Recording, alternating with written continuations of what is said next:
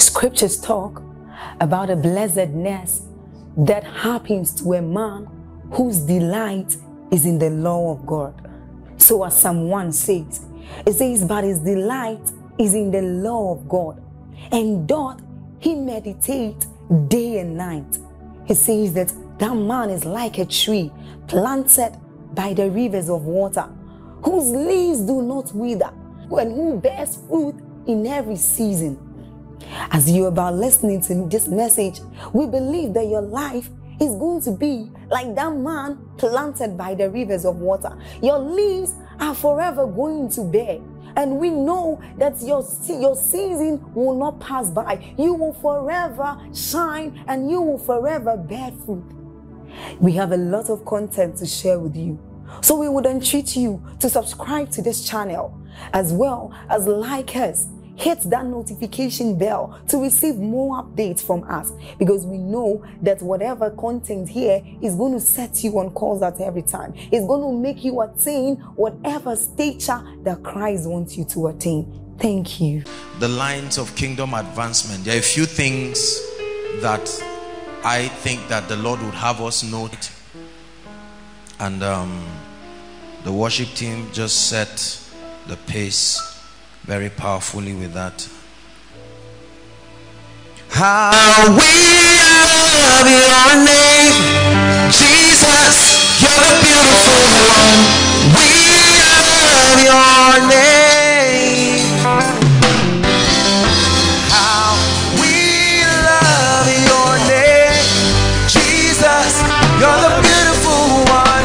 We love your name. No other God can be called a father. No other God can be called a friend. No other God can be called redeemer. No other God's coming back again. So how I love your name, Jesus, the beautiful one.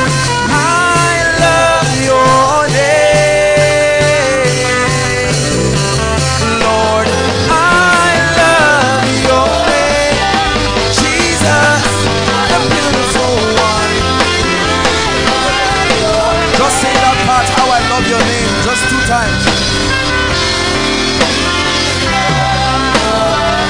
You are Jesus, the beautiful one. One more time, how we love your name.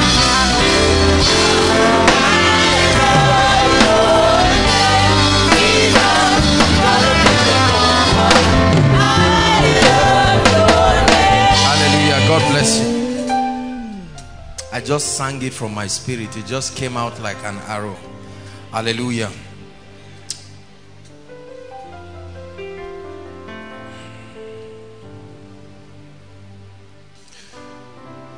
The concept of kingdom advancement is not a new concept in this house. We have dealt with different series at different points in time, attempting to help us understand what the kingdom is all about, and the concepts of the kingdom and how to advance the kingdom. So we've taught several messages, different dimensions, different approaches, but just a little refresher so that I'll connect with what I want to discuss today. We have learned, and for those of us who are just learning, there are 2 dimensions. You may want to write it down again. There are 2 dimensions to kingdom advancement. Every time we talk about the advancement of God's kingdom, it is first and foremost important for every and any believer to be interested in this subject. If you are not interested in the concept and the whole idea of kingdom advancement, then it means you do not love God and you're not a contributor to the building of his kingdom. Kingdom advancement, generally speaking, refers to, before I give you the dimensions, it refers to listen, and every scriptural mechanism that is deployed to establish the lordship of Christ, listen please, any and every scriptural mechanism that is deployed, right, to establish the lordship of Christ first across the hearts of men, or in the hearts of men, and then across every strata of human activities. Any and every scriptural mechanism that is deployed like an arsenal to the end that the lordship of Christ be established in the hearts of men, and then across every strata of human activities. That's the definition of kingdom advancement. So we say we are advancing the kingdom to the degree to which we are making use of every scriptural arsenal. It must be scriptural to advance the frontiers of the kingdom. By this definition, it suggests that there are two dimensions to kingdom advancement. Number one is establishing the lordship of the Christ in the hearts of men. This is very important. You will want to write that. The first dimension to kingdom advancement is the establishment of the lordship of Jesus Christ in the hearts of men. And then the second dimension is taking the culture, the principles and the ideologies of the kingdom and using them to transform society. So the first dimension has to do with a spiritual reality, establishing the lordship of the Christ in the hearts of men. And then the second dimension has to do with communicating his ideology across every strata of human activities. It's important you know this. The first dimension of kingdom advancement, establishing the lordship of Christ in the hearts of men, will require what we know to be evangelism and discipleship. I'm just doing a recap. We have taught this. The whole idea of what we know to be evangelism and discipleship, they are the structures that were designed by God to bring men, to bring the establishment of the lordship of Christ across the hearts of men. There are all kinds of versions and understandings about discipleship and about evangelism, and this is not in any way attempting to interpret it in the religious way that we know, because for many people, when we talk about evangelism or discipleship, the concept has been so abused. It's like an indoctrination into a denomination and their tenets. That's not necessarily God's idea of discipleship. Evangelism and discipleship is the scriptural pathway to establishing the lordship of Christ across the hearts of men. Then the second dimension, taking the influence of the kingdom, his culture, his ideology, permeating society. When we are able to successfully do these two things, then it can be said that the kingdom of God is advancing within a territory or in a dispensation. My concern this evening, this night, is the establishment of the lordship of Christ in the hearts of men. I want to just zoom it a little there and help us to be very effective at doing this. By God's grace, I think that we understand the concept of influence and how to take the light and the power and the culture of Jesus Christ across territories. We've spoken about different mountains and how that we need to establish the value system of the kingdom. But I think that many people do not know how to establish the lordship of Christ across the hearts of men. So I want us to look at a few things that I believe will be very, very important. Daniel chapter 12, please, verse 3. Daniel chapter 12, verse 3. Media, we have a lot of scriptures today, so please, you'll be ready for that. This will be more of a study tonight. I just want us to pray later on, but I really want us to have understanding. I'd like us to read together. It's projected as loud as you can. 1, 2, read. And they that be wise shall shine as the brightness of the firmament, and they that turn many to righteousness as the stars. So there is such a state where a man can turn many to righteousness. It says, they that be wise, they shall be as the brightness of the firmament, and they that turn many, not few. In God's mind, he desires that every believer would participate, listen, in this dimension of kingdom advancement as far as the establishment of the lordship of Christ in the hearts of men is concerned. Largely, we have left this ministry to evangelists. We have left this ministry to those we call the fivefold.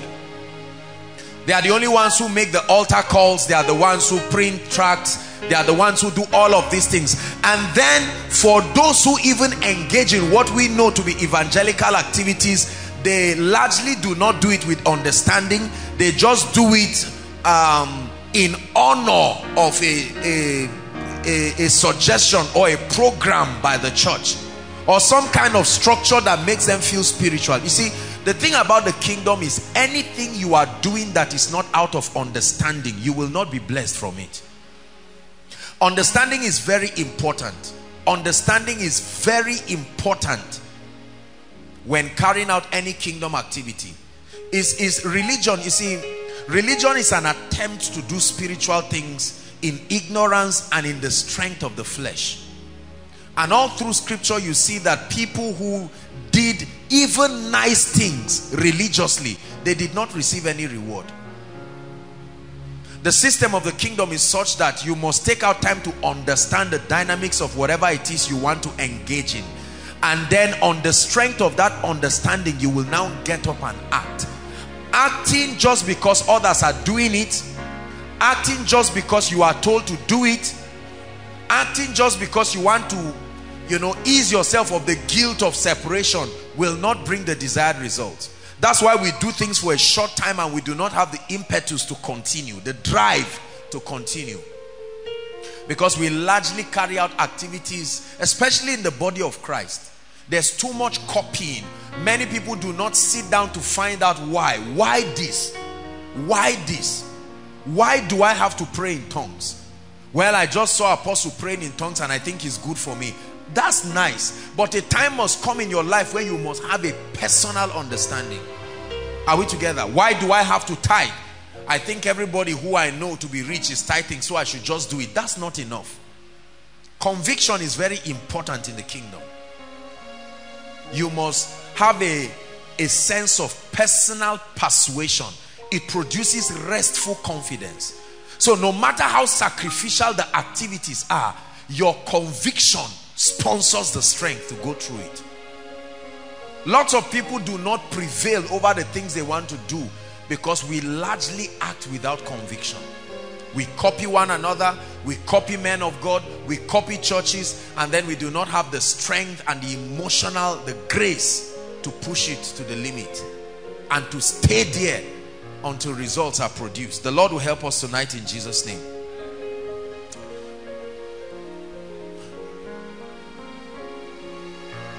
I have been burdened, especially in recent times. The Lord has been putting this burden in my heart concerning the need for the body of Christ to get back into what we have known in the body of Christ as the ministry of soul winning. Are we together? The establishment of the lordship of Christ in the hearts of men. Sometimes it's like wear and tear. We can fade off certain areas of concentration while pursuing others in an attempt to look for certain things. We sometimes drift away from the things that represent the foundation, the pivot, the epicenter of Christianity and our mandate as given by God. Sometimes we can veer off sincerely, but we veer off and then we find out that we are doing other useful kingdom things, but we may miss out on that which represents the foundation of the desire of God. All through scripture, you see, from the Old Testament to the New Testament, the Lord communicating his desire to draw men who have been alienated from him. Are we together? All through scripture, he would speak sometimes through the prophets and liken a nation to a harlot that has left her husband. You hear scriptures like, draw near to me and I will draw near to you. When Jesus came, he used different parables that suggested restoration. The parable of the lost talent, the parable of the prodigal son, you know, all kinds of expressions to communicate the Father's desire to have the heart of people that have been rebellious to his way and his counsel turned back to him. And I think that while it is true that this is not the only part of kingdom advancement, this is a major part of kingdom advancement. In fact, sincerely speaking, listen, in order of priority, kingdom advancement should first start with establishing the lordship of Christ in the hearts of men first before the systems. So if we have industrialization, we have civilization as a result of the practice of the culture of the kingdom, and we have people going to hell, we have people who are not serious with God, you know that is not balanced. Is that true? God desires first and foremost, more than civilization, more than prosperity, more than education, more than, you know, people who have come into the working knowledge of the principles of the kingdom. God wants the hearts of men to return to him in truth and in sincerity. Altar calls in many assemblies is almost not observed again, and the average believer may be able to boast of other spiritual activities like tithing, like giving, you know, like service in the house of God. These are very important aspects of kingdom activities, but many people cannot tell you that they have contributed actively to winning and establishing souls. Everybody say winning and establishing souls. Say it one more time, winning and establishing souls. Every single one of us here, if I ask you to pick up the mic and tell me your experience, you will tell me of one person here and there who insisted until you came to the knowledge of Christ, and for those who were already born again, one or two people who had to sacrificially follow you up until you are now grounded to an extent in the things of God and you are helping others too. But many of us are unable to extend that spiritual benevolence to others. So we sit back enjoying everything that has come to us through redemption and not extending it to others. And most times we tell ourselves, I'm not a man of God. Are we together? I'm not a man of God. So during a corporate evangelism like we have it, we can walk around and talk to people, but as a personal revelation, that part of your kingdom responsibility as a believer, as you'll be learning shortly, it is a responsibility. Listen, soul winning, establishing the lordship of Christ in the hearts of men is the responsibility of every believer. It's not a suggestion to choose if you want or not. It's like breathing. It is part of the component of your spiritual existence. And if we are not taught and pushed into that point, then there will be no continuity. A time will come, you will find a whole generation bankrupt of spiritual things. Do you know this was the mistake of many of our parents? They loved God, they loved Jesus Christ, they kept the values of the kingdom, but they did not think it to be such a big deal to pay attention to transferring the lordship of Christ to the heart of the children. So you can find a man and a wife, his wife who loved God so much, but you will be surprised, maybe a pastor and his wife, and then you will be very, very surprised that they have never actively preached to their child. Do you know, talking to people about spiritual things is not the same as saving them. You can discuss tithing, you can discuss rapture, you can discuss hellfire and heaven. That's not preaching. So that we are around people discussing the things of God, which is good and very valuable. But have we paid attention as to whether this person that I'm talking about has my son, has my daughter, has my friend, has my roommate? Can I truly attest to the fact that this person is saved? And if yes, is this person actively being established and grounded in the things of God?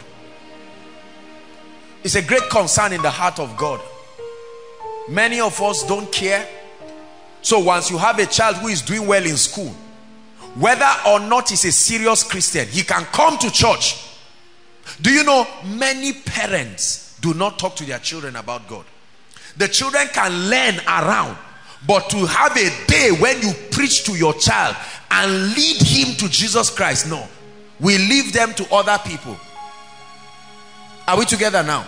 Do you know it's so embarrassing when the closest people around us have to walk with us and never get to know Jesus, and then after many years someone somewhere will be the one to come and save them? How many children are taught about Jesus but never given an opportunity to declare his lordship? Look, talking about Jesus does not save men.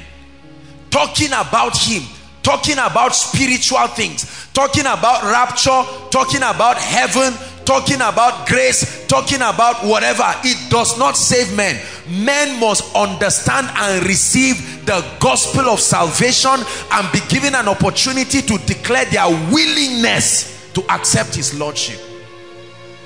So there are so many people around the body of Christ, but they are not saved. And let me tell you what hardens them. Because they've been around the things of God so much. They know scriptures. Are we together? They can talk.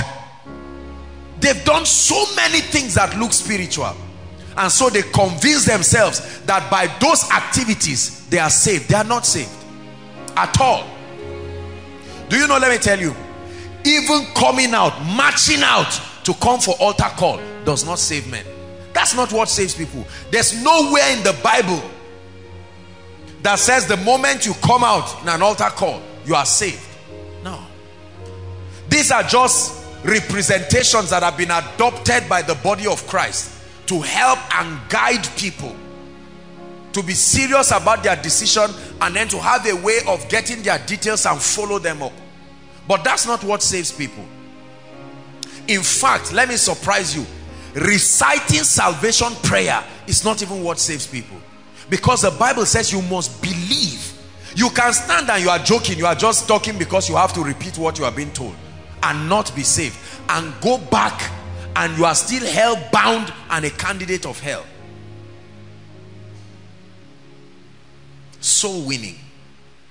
Soul winning is not just saving people's souls. Soul winning is establishing them. Let me emphasize this. When you get people saved and leave them the way they are, they will not grow. And chances are that their lives, eventually, many of them will derail and even get back to their lives.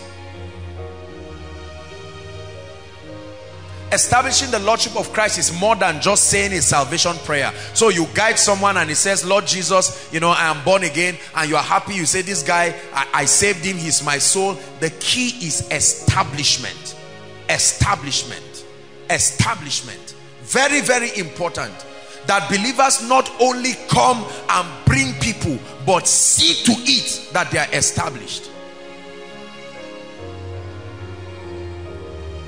All through scripture, we see that the Lord has emphasized the need of people who are lost to come and to draw nigh to him.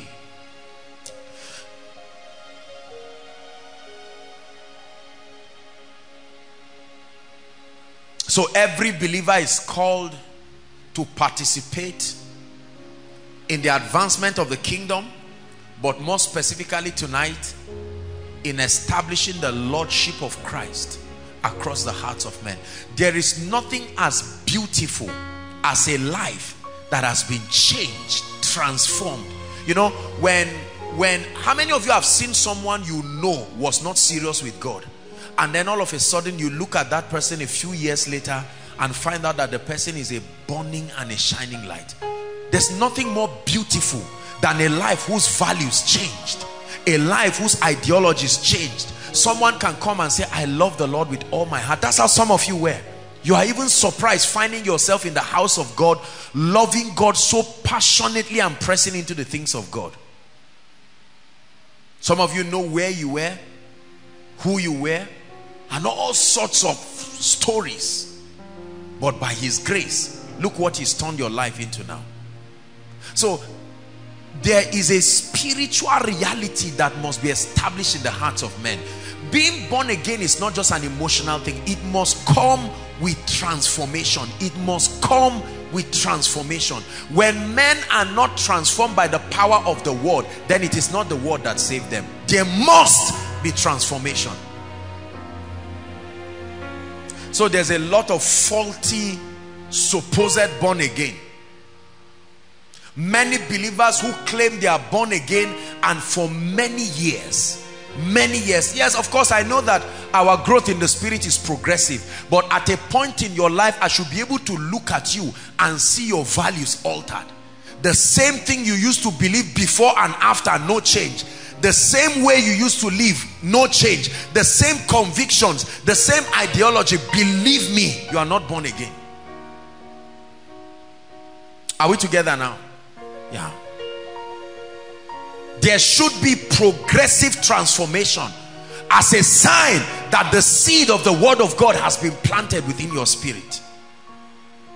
And if we don't pay attention to this, we will keep celebrating crowds, for instance, and we'll keep looking at a society that is depraved, men and women who God, you see, that's why there are so many members in church, but very little people that God can find space to move with. Why is it that we have millions of members, congregations scattered around the world, but God is still looking for people? Because there are very few people, I'm telling you this, who have experientially allowed the lordship of Christ to be established in their hearts. They are the ones who have given him space to find expression through their lives. Before I continue, I want to ask you a very sincere question. Can you look at your life, you who was or were, and you who is now? Can you note a noticeable, tangible transformation? If you cannot find a transformation in ideology, in beliefs, in passion, in priority, you need to revisit what you have called being saved. Say amen. Praise the Lord. All kinds of music before, all kinds of music after. Anyhow living before, anyhow living after. And you say it doesn't matter. No, it matters. You are not born again. It's as simple as that. There must be some degree of priority. The passion. Look, let me tell you something. When a woman is pregnant, are we together? When a woman is pregnant, the transformation that occurs in her is mandatory and automatic. Mandatory and automatic, except she has not taken in. If she has taken in, it will begin to alter her psychologically, physiologically. There will be noticeable alterations. That's how it must be. If the seed of the word of God has been planted in you, then there should be certain things, your appetites, your desires, your values, and most importantly, your priority. Let me tell you, how you know you are really saved is that your priority about God and the things of God supersedes every other thing. Yeah, that's what our parents told us when they got born again. All of a sudden, there's this song that says, when all things that surrounds me become shadow in the light of you. That's what happens. A new life. A new life. And all of a sudden you look at the things that represented your aspirations and your passions, and they look like shadows compared to what you have found. This is how Jesus teaches about salvation. That someone had a field, listen, and then he found a treasure. The parable of the treasure. he found a treasure. When he saw the excellency of that treasure, what did he do? He went and made sure that he sold everything, bought that property, and remained there. But what we do is we take the treasure and go somewhere else. That's not salvation. You are not saved. What I'm saying, I know that is hitting a lot of us, but I am telling you sincerely, it is important. If you're a pastor here, don't sit down and keep smiling at your congregation because they are smiling back at you. Make sure they are saved. Make sure that the people you are leading, that the people you labor on day and night are saved. You see, that passion to see souls saved is not in many of us.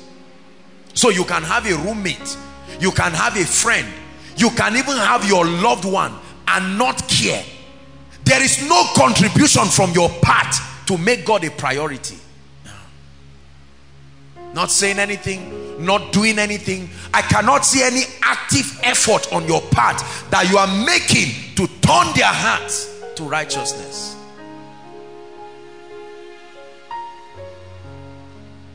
Is God helping us tonight? It is part of our kingdom responsibility, if we love God, to be intentionally committed. Listen, intentionally committed, not circumstantially committed. If it just so happens that I find a soul that needs Jesus and he says, sir, I want to be born again, then you lead him to Christ. That's not evangelism. That's not evangelism. The same way people intentionally look for jobs because you know without that job there is no food. The same way people intentionally look for husband and wife. Someone comes and says, Jimmy, I'm trying to look for a life partner. You see how serious the person is? That's how serious you must also be with soul winning. See, this is not religion. There is a spirit. The spirit of the Christ that is at work in you will push you to do that. See, the gospel, when truly received, and the power therein, you will be too grateful to keep quiet. Find out people in the Bible who received things from Jesus. Even when Jesus said, don't tell anybody, they were too grateful to keep quiet. The madman at Gadara, the Bible says he went to the Decapolis and brought the people. Remember that woman who married 6 men? And Jesus being the 7th man in her life. The Bible says she left her. She went to fetch water. But she encountered something that was superior. She left it.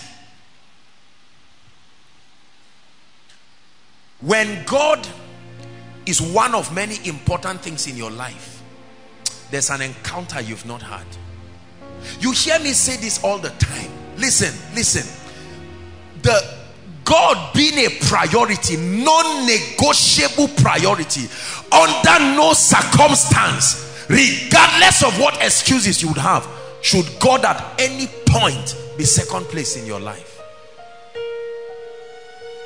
That's what must happen to you first. You must experience it so that when you get someone born again, you know what the person should become like. When you get people born again and they do not yet have your passion, you know the job has not finished. You should draw them to a point where it eats them up. It's called the zeal of the Lord.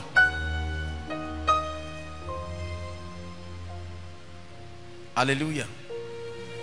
So you can stay 10 years. How many husbands whose wives are not saved and they don't care? How many wives whose husbands are not saved? How many children whose parents are not saved? Look at me.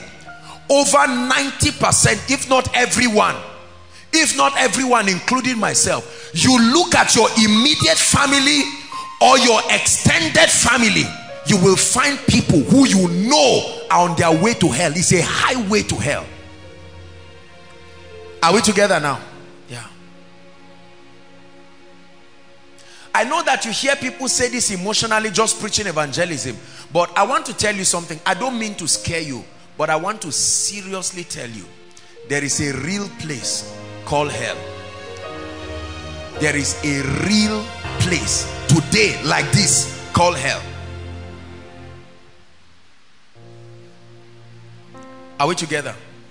The Bible says, and books were opened. Listen to me. Books were opened. And another book was opened, which was the book of life. Hear what the Bible says. Whosoever's name was not found written thereof. The Bible did say he was advised to wait somewhere. He was cast into the lake of fire that was burning with brimstone and sulfur. That's what the Bible says.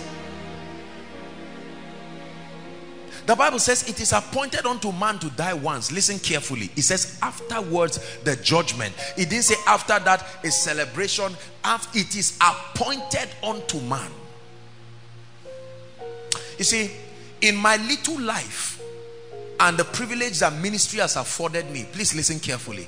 I have had the opportunity to be at several funerals.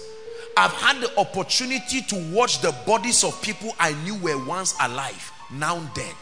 At that point, brothers and sisters, please look at me. Whether you have a PhD, listen please, whether you had a first class, are we together? No matter what it is that you have had that you call your accomplishment in life, I don't care what you have done, I don't care where you have gone to, in 5 minutes not breathing, it becomes useless. Has it occurred to you? I can be standing here looking nice with my kaftan and no breath and I'm gone. This body lies lifeless. You will wake it, you will pray on it, you will prophesy on it, you will pour oil on it. The body lies down lifeless. What does that tell you? It tells you we have to focus on the things that are eternal. Listen, listen, listen. Seeing then that the relevance of the things we chase and pursue are only relevant for as long as this body is alive.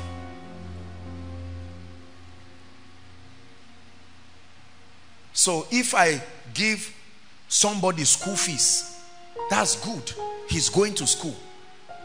If you say you want to marry and I give you 500,000 to help you and marry, you will like me.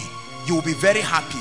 But the moment your body, this body you are seeing, can no longer host your spirit, everything becomes useless.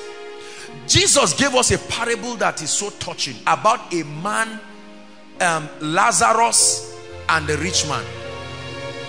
Do you still study your Bible? Or the job took it away?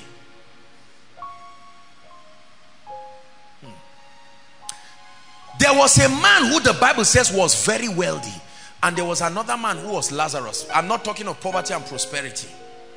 I'm talking of two people. Are we together now?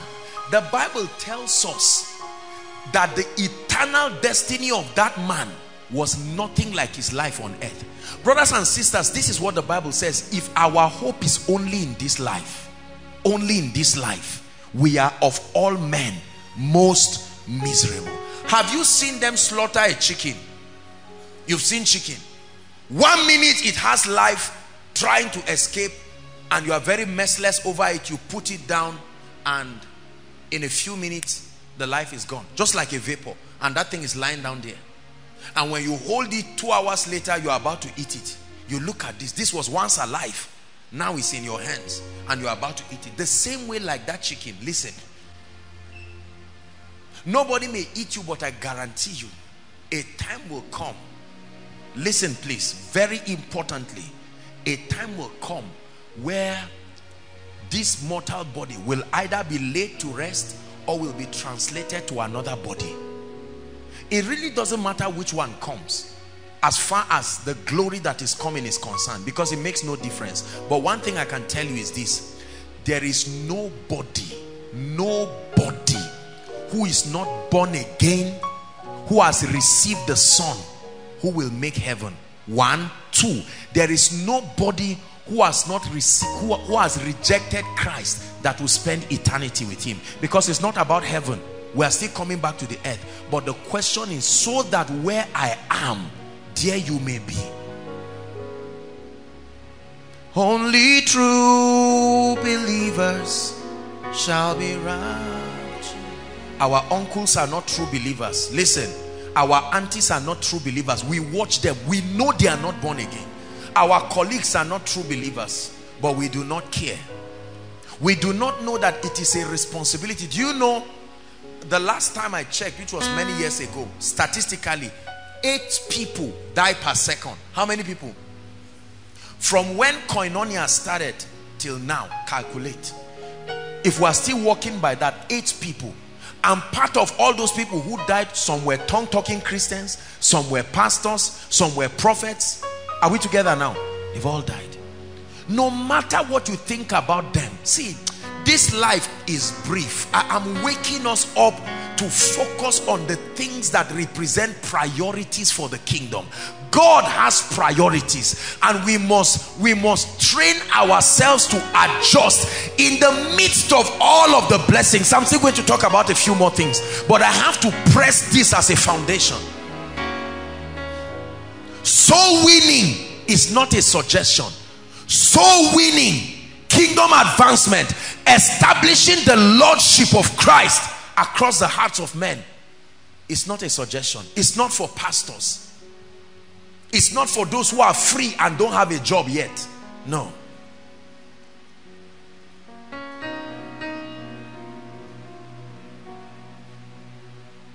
Take it down, Mike. I want to sing a song. Don Moen's song. When it's all been said and done, there is just one thing that matters. Did I do my best to live for truth? Did I live my life for you? When it's all been said and done, all my treasures will mean nothing. Only what I've done for love's reward will stand the test of time. Lord, your mercy is so great that you look beyond our weakness and find pure as gold in miry clay, turning sinners into saints. And I will always sing your praise, here on earth and ever after. For you've shown me heaven's my true home. When it's all been said and done, you're my life.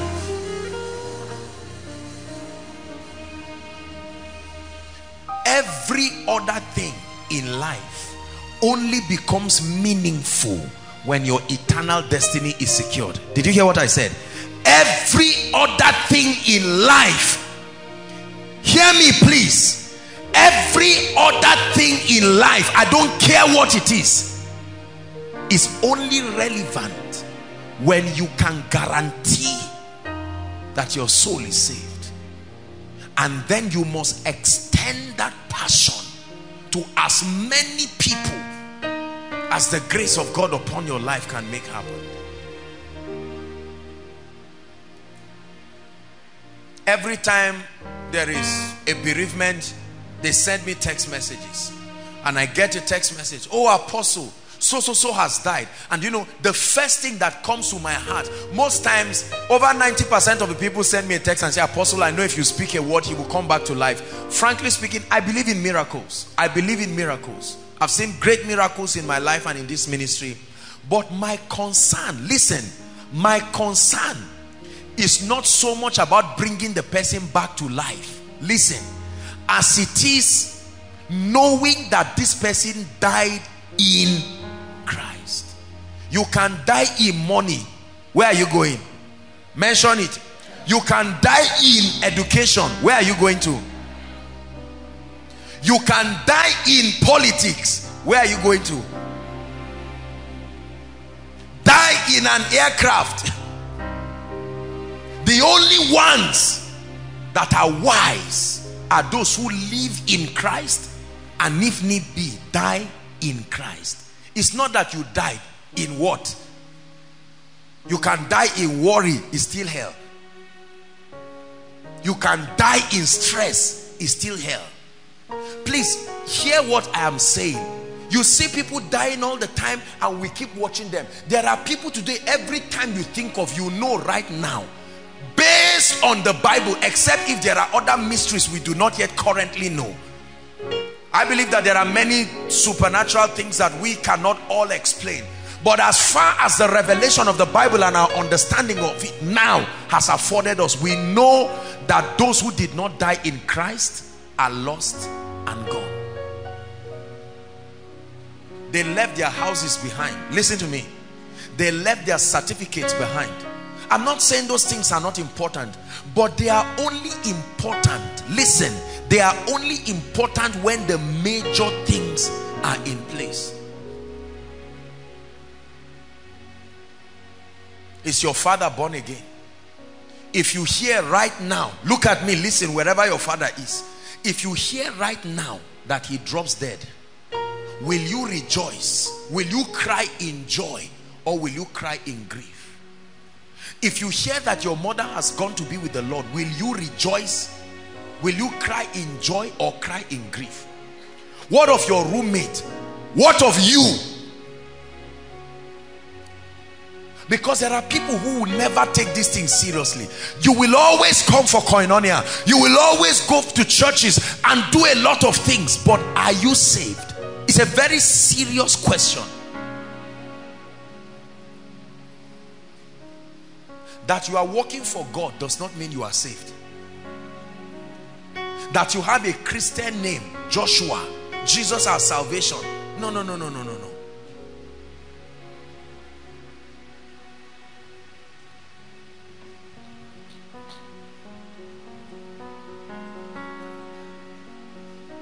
As we worship you, let all the world come and see how the mercy we receive from you can set men free. That's very important. They need to come. We need to participate in getting. This is not adding members to a church. Listen, listen. Now, this is where I have a problem. Come. When we go for evangelism, for most people, sadly speaking, we are just shopping for larger congregations. Now, of course, it should culminate into church growth. But the foundation, listen, is to grant that this person has an opportunity to be turned to righteousness. Do you know I can get this brother saved, filled with the Holy Spirit, loving the Lord, and as I've gotten him saved, I've gotten 200 other people saved in him. Are we together? Because this person now will take those values. Look how some of you, a few of you that have really participated in soul winning, look what has happened through your life to others. I'll never forget one of our ladies years ago. She might be streaming, following right now. And her entire family, they were not born again. None of them was saved. Then she got born again. And God granted her grace. I think her younger brother also got born again. And then eventually, you know, she kept pressing passionately and intentionally. The mom now got born again. It was left the father alone. That man refused and said, no way, he will not get born again. I know if you ask her what she wanted God to do in her family, it's not to build a house. It's not to go and build a house in the village and prove a point. She just wanted everyone to be saved. I remember very clearly, like yesterday, the day her dad was saved. When her father was saved, she called me crying. We met around then in the campus chapel. And she said, look, her whole family had been saved. Do you know, when he was saved, his family members had to drive to his place. And they say, which worry made you to give up what you were practicing and give your life to Jesus? If it's finances, we can sort it out. And the man got saved under living faith. So that fire has come to stay. The joy of salvation. When we give testimonies and we say, praise the Lord, I built a house. Somebody just built a house and he dashed me. We stand up, we roll on the ground. But when we say, praise the Lord, someone got saved, we just clap and hey, please go and sit down. Because of our priority. Our priority. I've seen a few people that have trusted God to be saved, get saved, and I've been surprised at the joy that filled my heart. Who in your life needs to be saved through you? Not needs to be saved. Who in your life needs to be saved through you. There are people who the prophetic mandate is on you to bring their salvation, and you're not doing anything about it. I challenge every mother here and every father here, after this meeting, go and sit down with your children if you can, especially some of the little ones. Don't allow this our little, the moment they have gotten to an age of discretion, if they can steal, if they can fight, they can be saved. Talk to them. Are we together now? You don't allow children, just leave them around. A child will insult you, visitors are talking, he's answering back. That means he understands Jesus. You can call him and preach intelligently and let that child say. When a child has not gotten to the age of discretion, the salvation of the parents cover the child. But the moment he gets to the age of discretion, that's why there are no children in hell, because the salvation of their parents will cover them.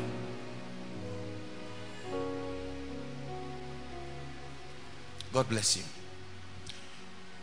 We have a threefold participation. Let's rush quickly. Threefold participation. There are only three ways we can partner with God in soul winning and the establishment of the Lordship of Christ across the hearts of men. Only three ways. And I want to teach you now. Please pay attention, because it has nothing to do with whether you are a pastor. Listen, I think I should press this in. This is not the work of pastors. This is not the work of apostles and prophets and missionaries and mission agencies. This is not the work of men and women of God. This is a responsibility that is saddled on every believer. It's just that we are not taught that when you are saved, we teach people about their rights in Christ, but we never teach people about their responsibility in Christ. The only reason you have rights is for responsibilities. You cannot be taught about your right in Christ, the inheritance that you have gotten, and not be taught what your kingdom responsibility is. With every privilege comes responsibility. Every privilege. There's no privilege that does not come with responsibility. If I buy you a car, then you start maintaining it. You come to me to maintain the car, I return it back, because it means you are not qualified. It's a privilege, but I give you that on the strength of an understanding that you can maintain it. Is that true? When God gives you an anointing, he expects you to press to gain the character dimension to sustain it. That's the responsibility that comes with that privilege.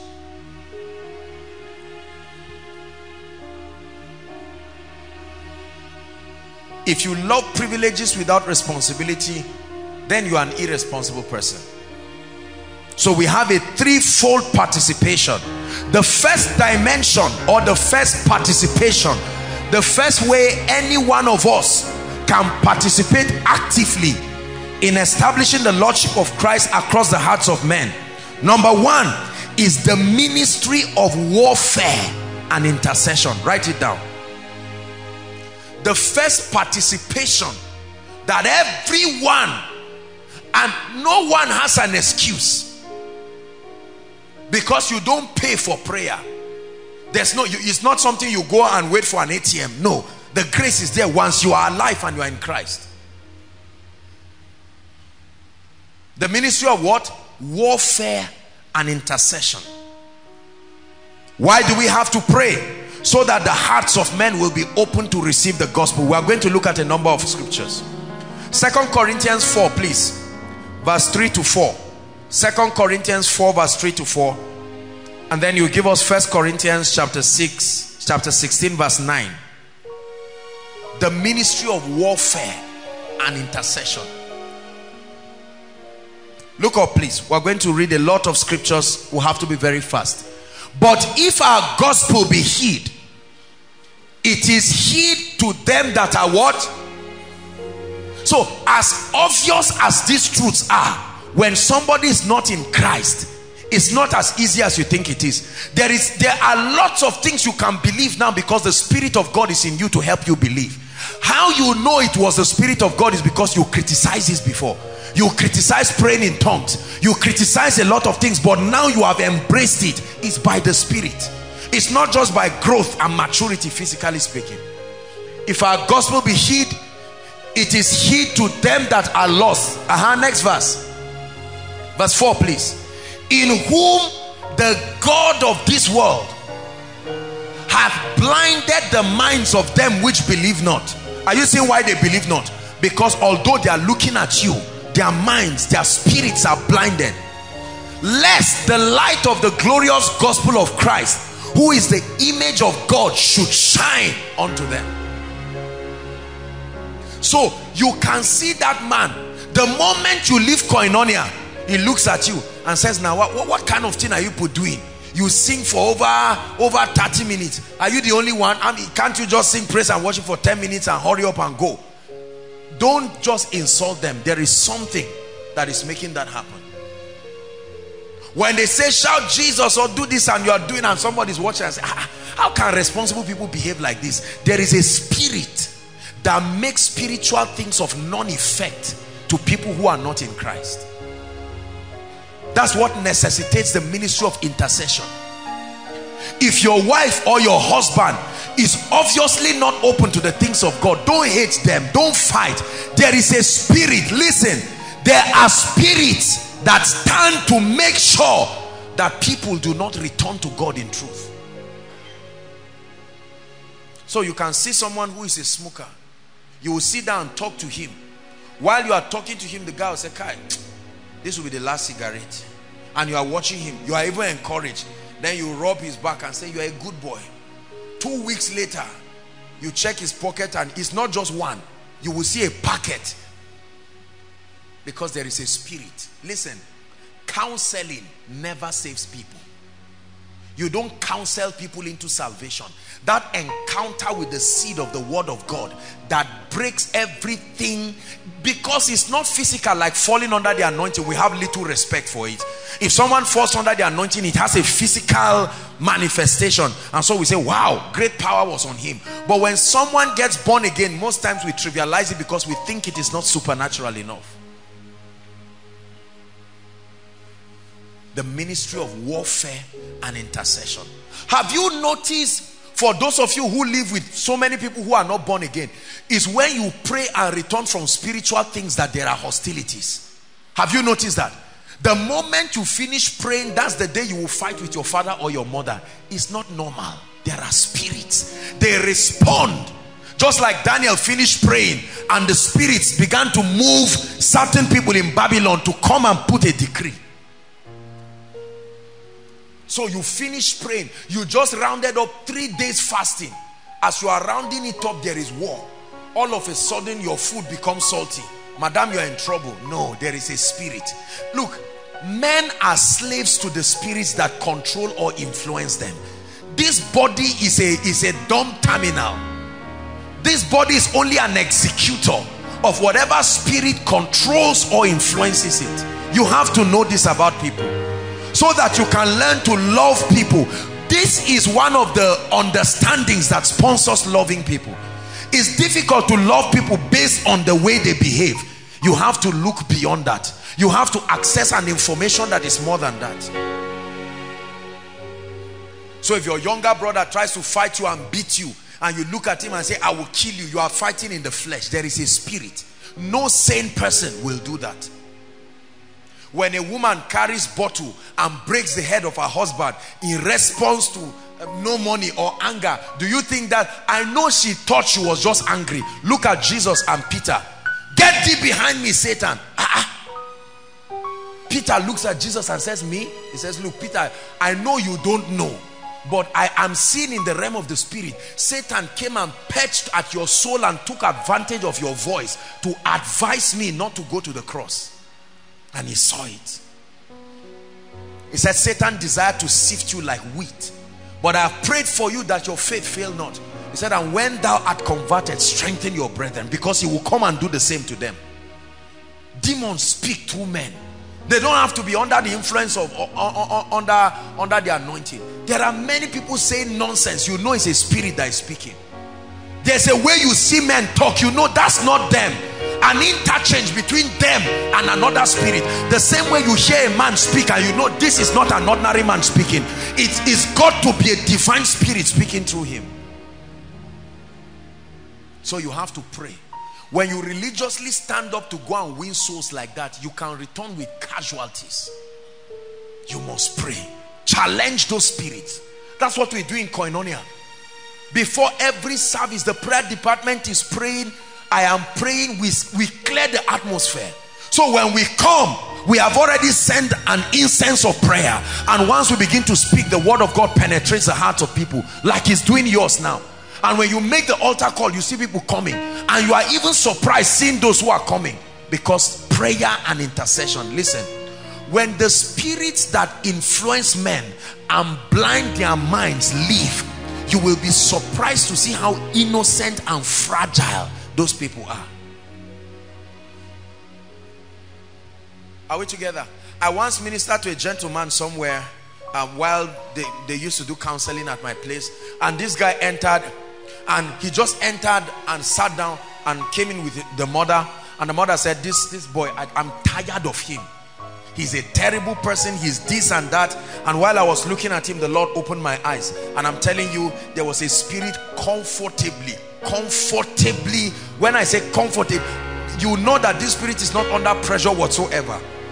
And I saw that this is what makes this boy behave this way. They said when this boy is angry, true, God is my witness, even 5 people will not be able to hold him. Is that a normal human being? The ministry of prayer. Listen, before you do anything, pray. Pray. I think this is worth talking about. I'm not necessarily teaching on prayer tonight, but learn to pray. Let prayer precede your action. Don't sit down and assume you know what to do. Pray, pray, pray. Pray before taking decisions. Pray before taking actions. There are spirits that are antichrist everywhere. The antichrist is not just a person. The antichrist is a spirit that is at work now, opposing the purposes of God in the lives of men. Pray. You are going for a job interview. You just say, I got first class. You are not praying. You want to go and save someone. You are not praying. The moment you are going, the spirit is waiting there. As you are entering, he will tell you, see, I tried calling you yesterday, you didn't pick. You think I'm your mate. Say, sorry, I came to talk to you about just get out of here. And then when you leave, the spirit leaves and the person is back. You see people acting, you know it's not them. They may never admit it.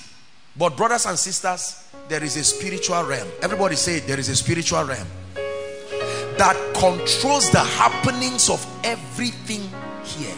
Listen, it is the day you want to come for koinonia that the person who is supposed to give you money will vow and say, I will never give you money again. Why? It was not about that. It's because you are going somewhere and you will hear something that will change you.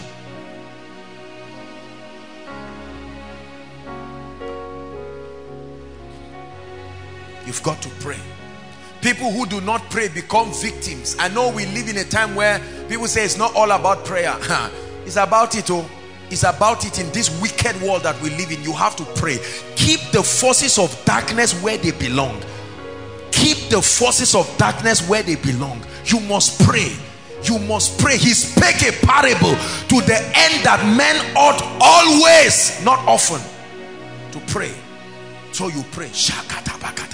Lord, I'm coming for koinonia. I know that there are people coming with burdens and there are wicked spirits that will try to cause trouble for them on the way so that they will not get to CGC. There are all kinds of things like their phone missing, like their wallet missing, so that they will stay arguing on it and not arrive there and hear the word that will change them. So we pray. We silence those spirits. And while you just plan that I'm not coming for koinonia today. Say why? Say I don't have transport. Someone else wants to come to koinonia. In answer to that prayer, the Holy Ghost will lead the friend to come and say, let's go. Say I'm not ready. Say I'll pay for you. You see, that's an answer. It looked like action in the earth, but prayer programmed it. Prayer programmed it. How many believers live their lives carelessly and we are victims? The purposes of God is not advanced because many do not pray. When was the last time you took a prayer request and knelt down in your prayer altar, woke up in the night to pray? just for intercession. Father, increase more souls, salvation. Don't say me, I'm the shy type. Can't you pray? Men ought always to pray and not to faint. Let me tell you, listen, there are many of our loved ones, I guarantee you, from now to December, if you will pray for them, you will be surprised what will happen. They may not listen to you, but one day God will take them to one meeting where one man of God is, and before you know it, the power of God will carry them in that meeting. The next thing you just hear, they will tell you, I've been filled with the Holy Spirit, I'm 2 weeks old, praying in tongues.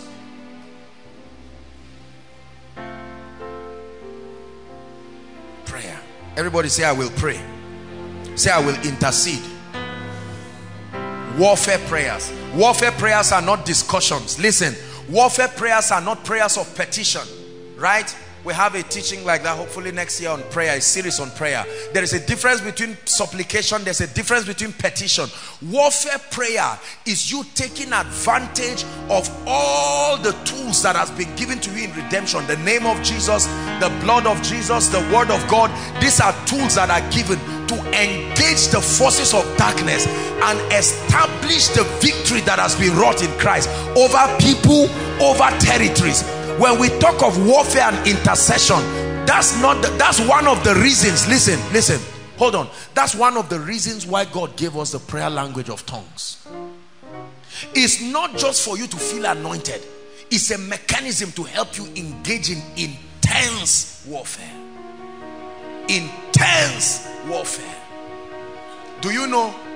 Let me just digress a bit and speak to someone here. You are where you are now because you have not caused the gates of hell to give way. We don't, it's not by physical strength. This victory is wrought in the secret place. 1 hour, 2 hours. You listen, let me teach you how to pray. You see, you don't pray, come David, you don't pray blindly. You use your mind like a picture to zoom the thing that you are trusting God for, and you direct your prayer there. Are you getting what I'm saying? The Bible, I will show you where this is. The Bible says he can do above the things that we ask, or your imagination must play a role in prayer. The tongues is directing it, but your mind is like you keep a picture. So I'm praying for my family. That's what is on my mind. As I'm praying in tongues, I know that this tongues is not for edification of my spirit. This tongues is for warfare to that end. Yeah, that's how to pray. That's how to pray fire that produces results. You lock yourself off your phone. That's not the time to be pinging and praying. You are not serious. You pray with your heart. See, let me tell you, I believe in corporate prayer, but I believe in personal prayer. There are certain dimensions you will only hit when you are alone. There is a way you can be praying with somebody. At a point, the person will be tired and he will make you feel stupid. You too, you will feel guilty and say, oh yeah, let's round up. Father, we give you all the glory. Has God finished with you? Listen, when you are praying, the Holy Spirit is not there as a tenant. He's the direction of both the duration and the strategy of the prayer. You don't choose how long you just want to pray. You stay there till you command victory. I tell you, if that is established in the realm of the spirit, you can walk out and laugh and watch all the physical nonsense and jargons that happen because they have been settled in the realm of the spirit. Many people do not settle things in the realm of the spirit. That's why whatever comes to you physically destroys you. Unfortunately, it's unbelievers that know how to engage this. The moment you speak to somebody and say, see, you are not going to get promoted, then he looks at you and says, all right, manager, I've had you. The next thing the guy said, can I take 1 week break? I just want to go and say hello to my family. And the person rushes immediately. In the night while you are snoring your way, the person is there. And all his anger is in the realm of the spirit. He's with the herbalist there. He's bathing, he's drinking, he's saying whatever things, doing all kinds of things. Then they carry your picture and do all sorts of things, and the herbalist will say it's done. And then all of a sudden, The manager is sleeping in the night and sees a stranger walk up in his dream and say, if you don't promote this guy, the guy will get up in the morning and call the board meeting and say, look, a few developments have been happening strangely in this company and we are promoting somebody. Listen, you who is the Christian, you are there angry and saying, but I'm qualified. And the guy is saying, congratulations, sir. You are now a great man. And then he takes the tithe of whatever to the shrine, and that's how they move forward. There are people who literally live with charms. As in, they live with it. It's a daily bread. It's their version of prayer. They know they must be in constant touch. That's why you talk to them. They say, be careful, oh, you are talking to me, you will die like a chicken. And you too that you don't hear. And I die like, and you find out that your leg is already swelling before evening. You don't confront darkness carelessly until you have stamina in the spirit. All this bragging we do in the body of Christ will land us in trouble. Will land us in big trouble. Jesus I know. Paul I know. Meaning there are some people that are not known. Can I say I must be known? Somebody say it. Can you pray in the spirit just in 1 minute? Sound an alarm to the gates of darkness. Shakata balataka. Rakata preskadia. No, the fight is not physical. The fight is not physical. The fight cannot be physical. It's in the realm of the spirit. Victories are established in the realm of the spirit. The physical realm is only a realm where people act. They act what has been finished. Stop confronting realities from the physical realm. The job issue is spiritual. The salvation issue is spiritual. The stubbornness of your loved ones are spiritual. Stop wasting your time. Stop blaming people. It's from the realm of the spirit. That's how you command victory. The ministry does not just grow by publicity. It's in the realm of the spirit.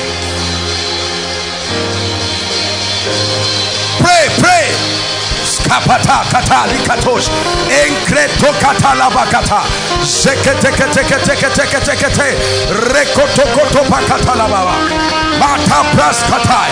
Oh yes, I am victorious. Kepoto sholababababababa. Every unsaved person, we tear down those walls. We command the forces that stop them from hearing the gospel. Every spirit that stops them from going to the house of the Lord, we command it.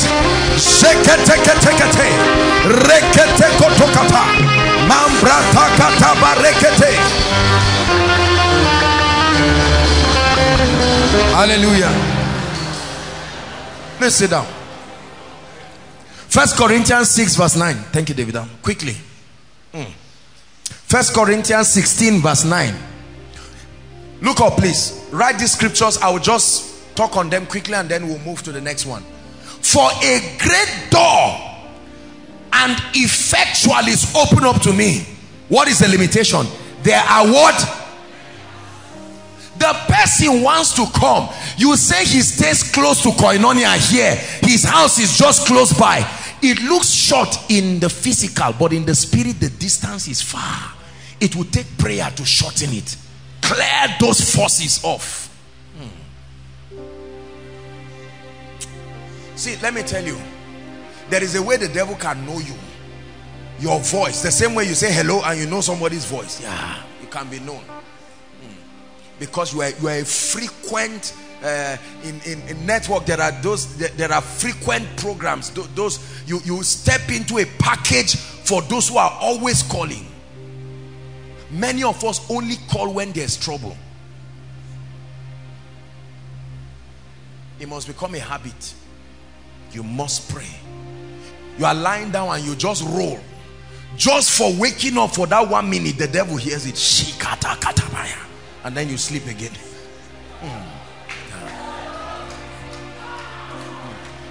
Let me tell you, when you are like that, you will be surprised what will happen to you. You will get up and just in a few minutes, you are just sitting down, and the moment the thought of someone comes, he's not saved. That's not the time to say, oh, I think I'm missing him. No, what is happening to him now? We secure him. Pray. And then you wake up with any dream that does not look like it. Oh, come on. See, I'm teaching you what I do. If I'm not doing it, you will know. You wake up with a dream that doesn't make sense. As you are waking up, before you, as you are waking up, the spirit that was sent on that errand will know that one who has understanding is there. I know it looks like I'm sounding silly, but this is how victories are commanded. So you look at men in the physical and you cannot see what they are doing physically, so you will be angry because you expect them to labor physically, but the labor is in the spirit.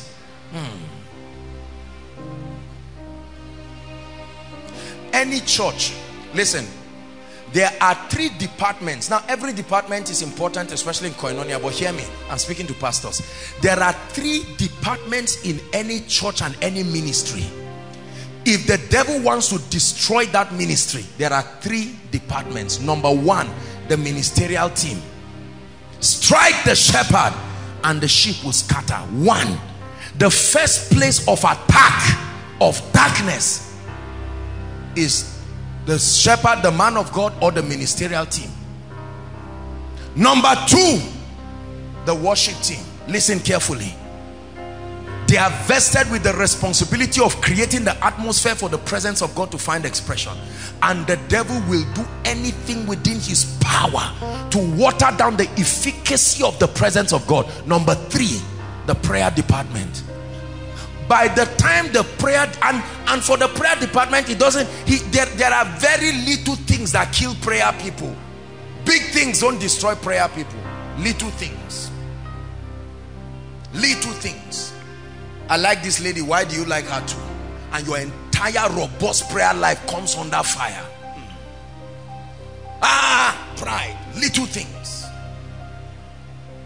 Are you getting blessed? Any man of God who has spiritual sense will guard these ministries in his church or his ministry personally.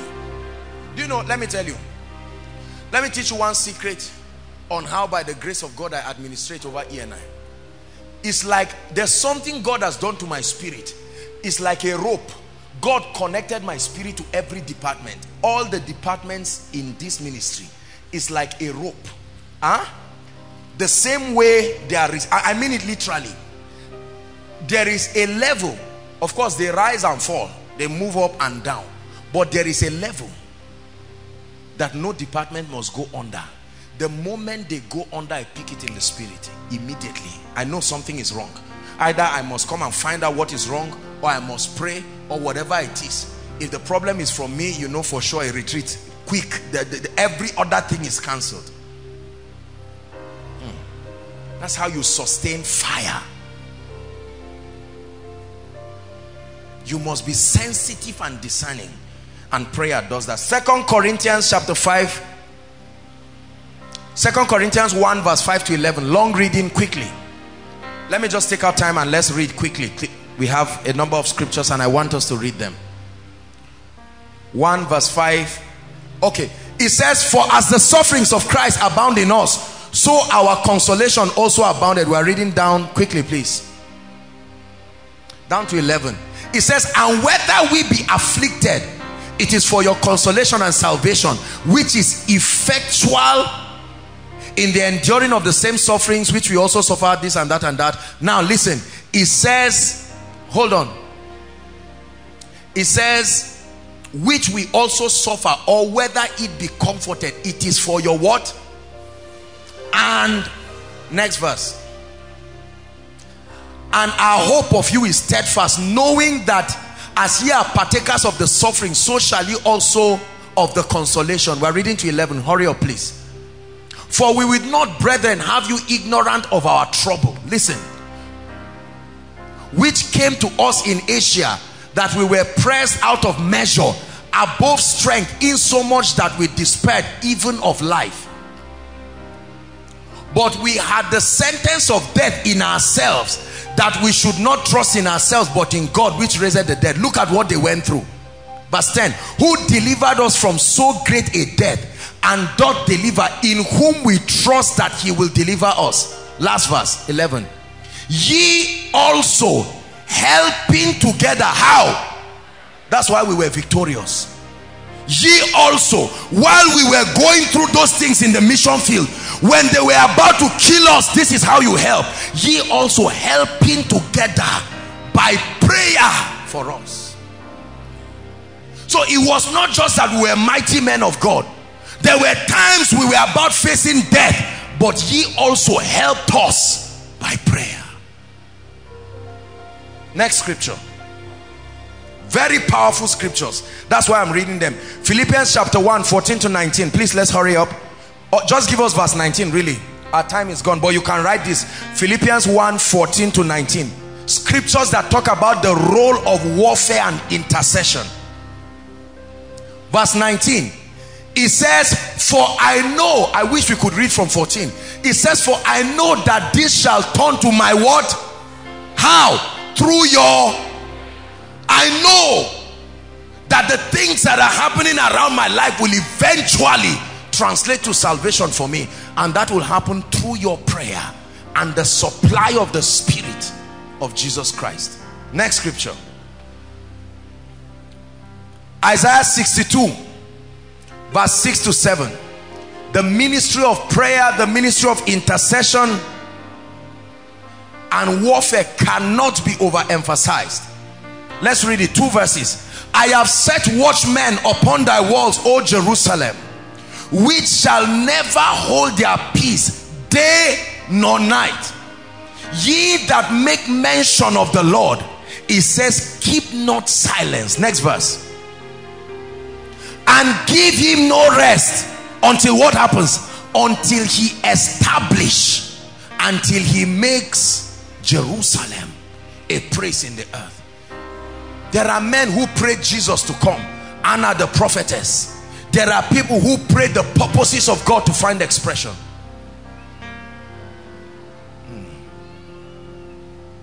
Let me give you 2 more scriptures. Romans chapter 10 verse 1. And then we'll look at 1 Timothy 2 verse 1 to 5. Quickly, please. Romans chapter 10 verse 1. And then 1 Timothy 2 verse 1 to 5. I'm giving you all these scriptures because I expect that you go back and sit down and thoroughly look at them. It says, brethren, my heart's desire and prayer to God for Israel is that they might be... What was the content of my prayer? They might be... My heart desire for my family members and my prayer to God for them is that they might be...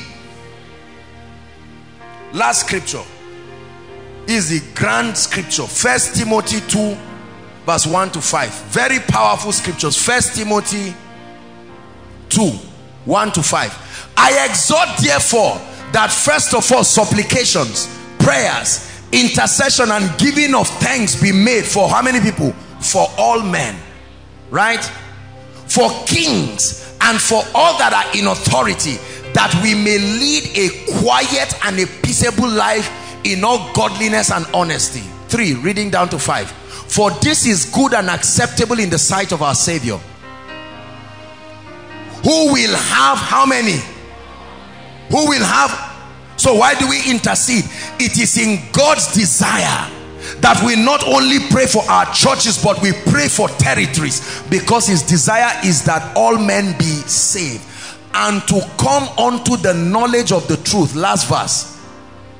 For there is one God, there is one mediator between God and men, the man Christ Jesus. He desires that that man Christ Jesus be revealed, and that will happen when prayer, supplication, giving of thanks be made for all men, that God will save them. The second way you participate in establishing the lordship of Christ across the hearts of men, the second way is through the ministry of direct soul winning. Through the ministry of direct soul winning. Matthew 9, 37 to 38. Let's have the following scriptures. Matthew 9, 37 to 38. Then we'll look at 2 Timothy 4 verse 5. Thank you, Jesus. God is helping us. Matthew chapter 9, 37 to 38. Listen. Then said he to his disciples, the harvest is truly what? Plenteous, but the laborers are few. Next verse. It says, pray ye therefore that the Lord of the harvest will send forth laborers. That's the second dimension. To be the laborer yourself, the goers, the ones who will make sure that they are participating actively, talking to people. If it means creating a blog, if it means taking advantage of the social media, if it means connecting people to the resources and the ministries and the platforms that will get them saved, you are the goers. 2 Timothy 4:5. 2 Timothy 4:5. It says, but watch thou in all things, endure afflictions, and do the work of an evangelist. You are not an evangelist, but do the work of an evangelist. Fulfill your calling. Do the work of an evangelist. Don't say, I'm not an evangelist, I'm not called into the fivefold ministry. No, it says do the work of an evangelist. John chapter 3 verse 7. Very instructive verse. Jesus himself speaking. I'd like you to read it. It's projected. 1, 2, read. Marvel not that I said unto you, ye must be born again. I make it mandatory for your eternal salvation. And so there must be goers, forceful.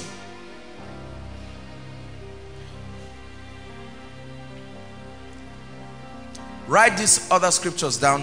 We'll project only one more, but I want you to write this. Colossians chapter 2 from verse 1 to 10. The verses of emphasis is verse 5 to 8. Colossians chapter 2 from verse 1 to 10. Then give us Romans chapter 10, please. Verse 8 to 14. Romans 10, 8 to 14. Quickly, please. Romans 10, 8 to 14. Thank you. But what saith it? Look up, please. The word is nigh thee, even in thy mouth and in thy heart. That is the word of faith which we preach. 9, we're reading down. That if thou shalt confess with thy mouth the Lord Jesus, and shalt believe in thy heart that God raised him from the dead, thou shalt be saved. Read on.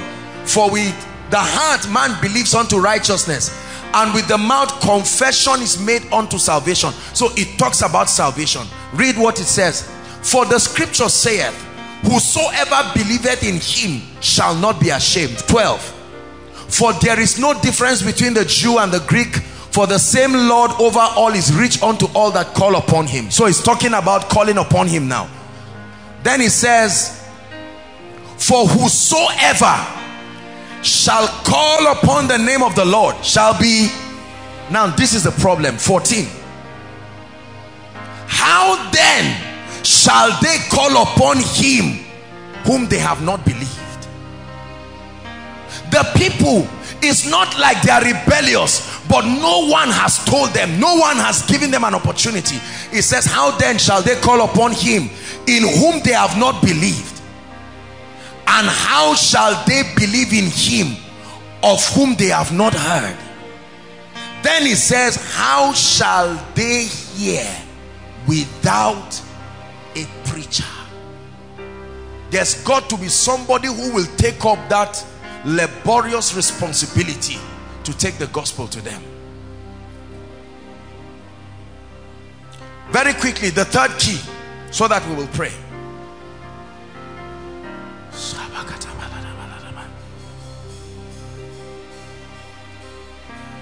The third way you participate in establishing the lordship of God's kingdom in the hearts of men is to become a kingdom financier. Write it down. So number one, we see the ministry of warfare and intercession.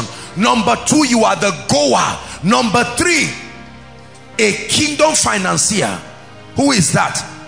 They are the men and women who supply financial resources for soul winning, financial resources for the gospel.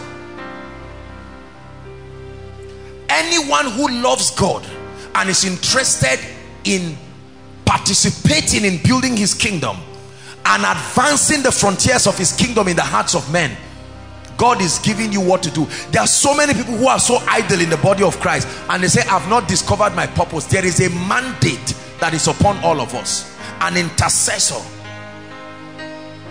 a goer, you are a laborer, and then a kingdom financier. Let's look at a few scriptures.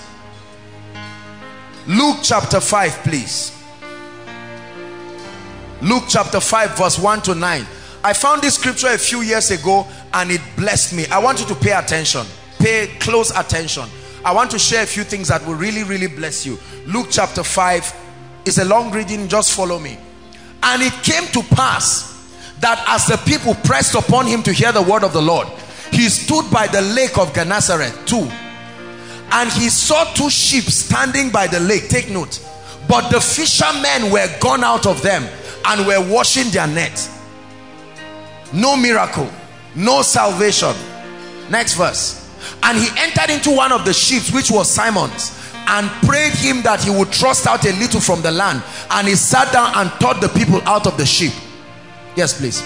Now when he had left speaking, he said unto Simon, that's the reward he gets now for donating his boat, launch out into the deep, listen please, and let down your nets for a drought. This is talking about fish, but we are relating this to souls now. Okay, verse 6. Okay, verse 5. And Simon answering, listen, he said, Master, we have toiled all night and have taken nothing. Nevertheless, at your word, I will let down the net. We are reading down to 11. And when they had this done, they enclosed a what? A great multitude of fish. They were now winning souls, and the ministry was expanding beyond their capacity. Now souls were coming, but they needed a lot of help. Next verse.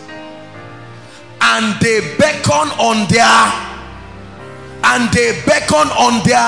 they would have lost those souls, because now there were more souls coming and they were holding more programs, and the current financial level of the ministry could not take it. And instead of losing the souls, they called on certain people, and he says, which were in the other ship, they called unto them, come and help us, so that we do not lose the souls. And he says that they should come and help them. And they came and filled both ships, so that they even began to sink. They called on their partners. Their net was about to break. It would have been a wasted effort, because now they do not have venue for prayer. Those who were born again did not have a venue for prayer, so they called on Rema Chapel. Come to us as partners and give us a venue, so that we can pray, lest those that are saved be lost. Listen, there are men and women, and everybody, in my opinion, should participate in supplying financial resources for soul winning, for God's end time agenda. You know, this thing about finances, every time it is said, most people, and of course I know that there are people who have done a lot of different kinds of things, but the truth remains, and hear me please, that one of the responsibility, I said responsibility, you don't have to say we are raising offering, please Pastor Alpha come and give 10,000, Pastor Femi come and give 5,000. No, it should be part, the same way you tithe, there should be a portion of your income that is designed to support the advancement of God's kingdom. That is very practiced in Islam, right? In fact, it's part of the tenets. They do it very well, that whenever you are rich, you know, it's been a teaching that they grew up with, that part of that resource should be committed in the building of, you know, all of the structures that they raise and all of that. When you read Acts chapter 4, don't turn there, just write it down. Acts chapter 4, 32 to 37. The Bible says how that the early church, they had a culture. The Bible says there were people who sold their lands. There are people who sold certain things and brought the resources. It said none lacked among them. There was such flow of supplies. There was such flow of benevolence, because many of them knew that part of their responsibilities were to supply financial resources. Zechariah chapter 1 verse 17a. I'm giving you a few scriptures.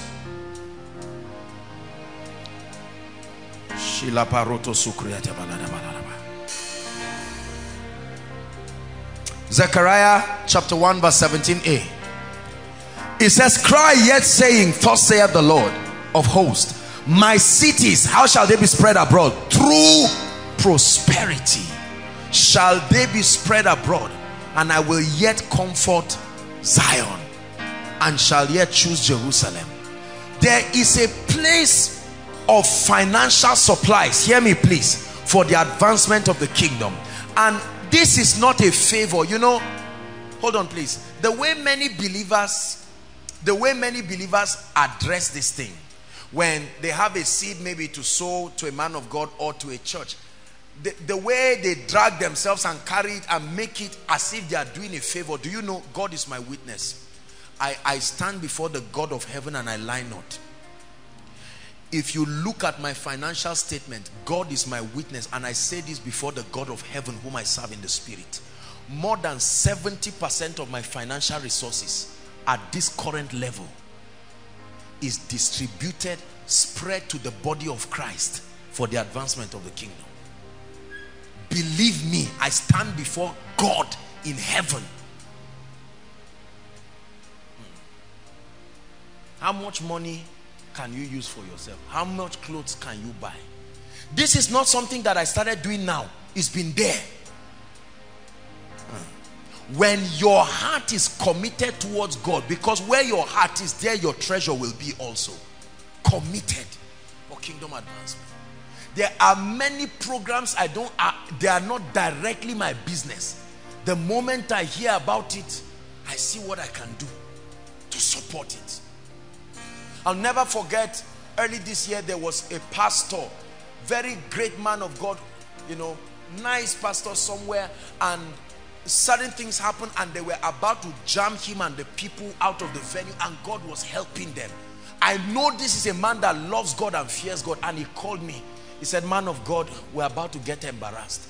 On Sunday there is no place of worship.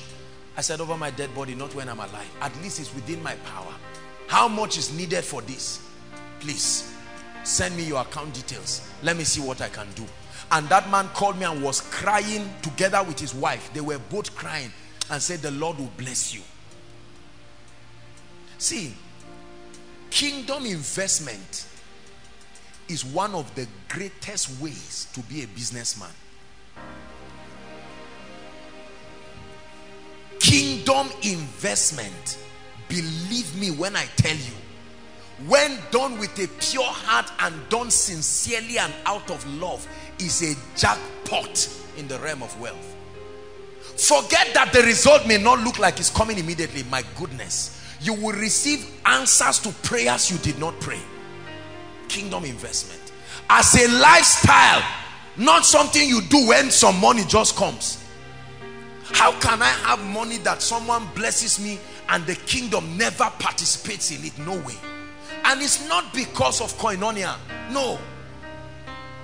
So you don't think it's just a bias just because I'm leading a ministry? Not at all. I consider myself to be a proper kingdom financier.